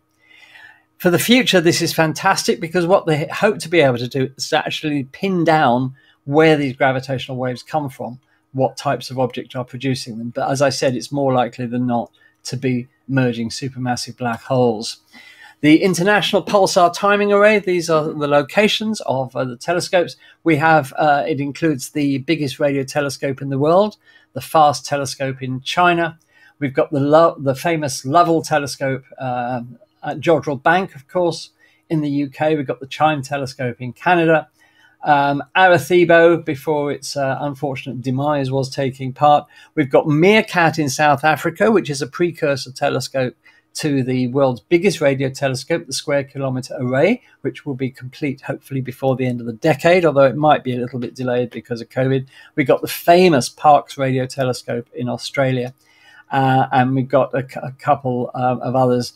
But, you know, there have been several groups of scientists working on this and asking the same questions, and they've all got exactly the same results. In fact, the different teams coordinated about when this was going to be released last week, so that nobody was scooped. And there's just some of the telescopes involved. The Jodrell Bank, of course, at bottom right, the Chime telescope above it, and so on and so forth. So that was the announcement. We finally detected this gravitational wave background in the universe, and the future for gravitational wave astronomy, which is, let's not forget, only 8 years old as a science.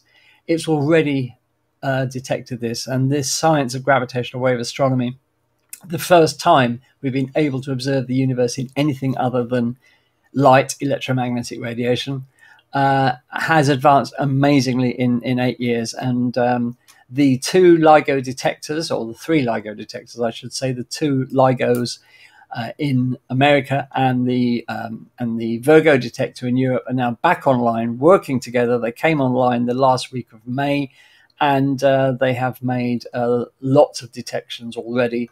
I was looking the other day, one day in particular, they made 9 detections of gravitational wave results yet to be analyzed. But, you know, even if half of them are terrestrial in origin, something vibrating on the Earth rather than the vibrations coming from space, then, you know, the upgrades that they've undergone over the last couple of years will be well worth it. So we're all really excited about the future of this fledgling science of gravitational wave astronomy.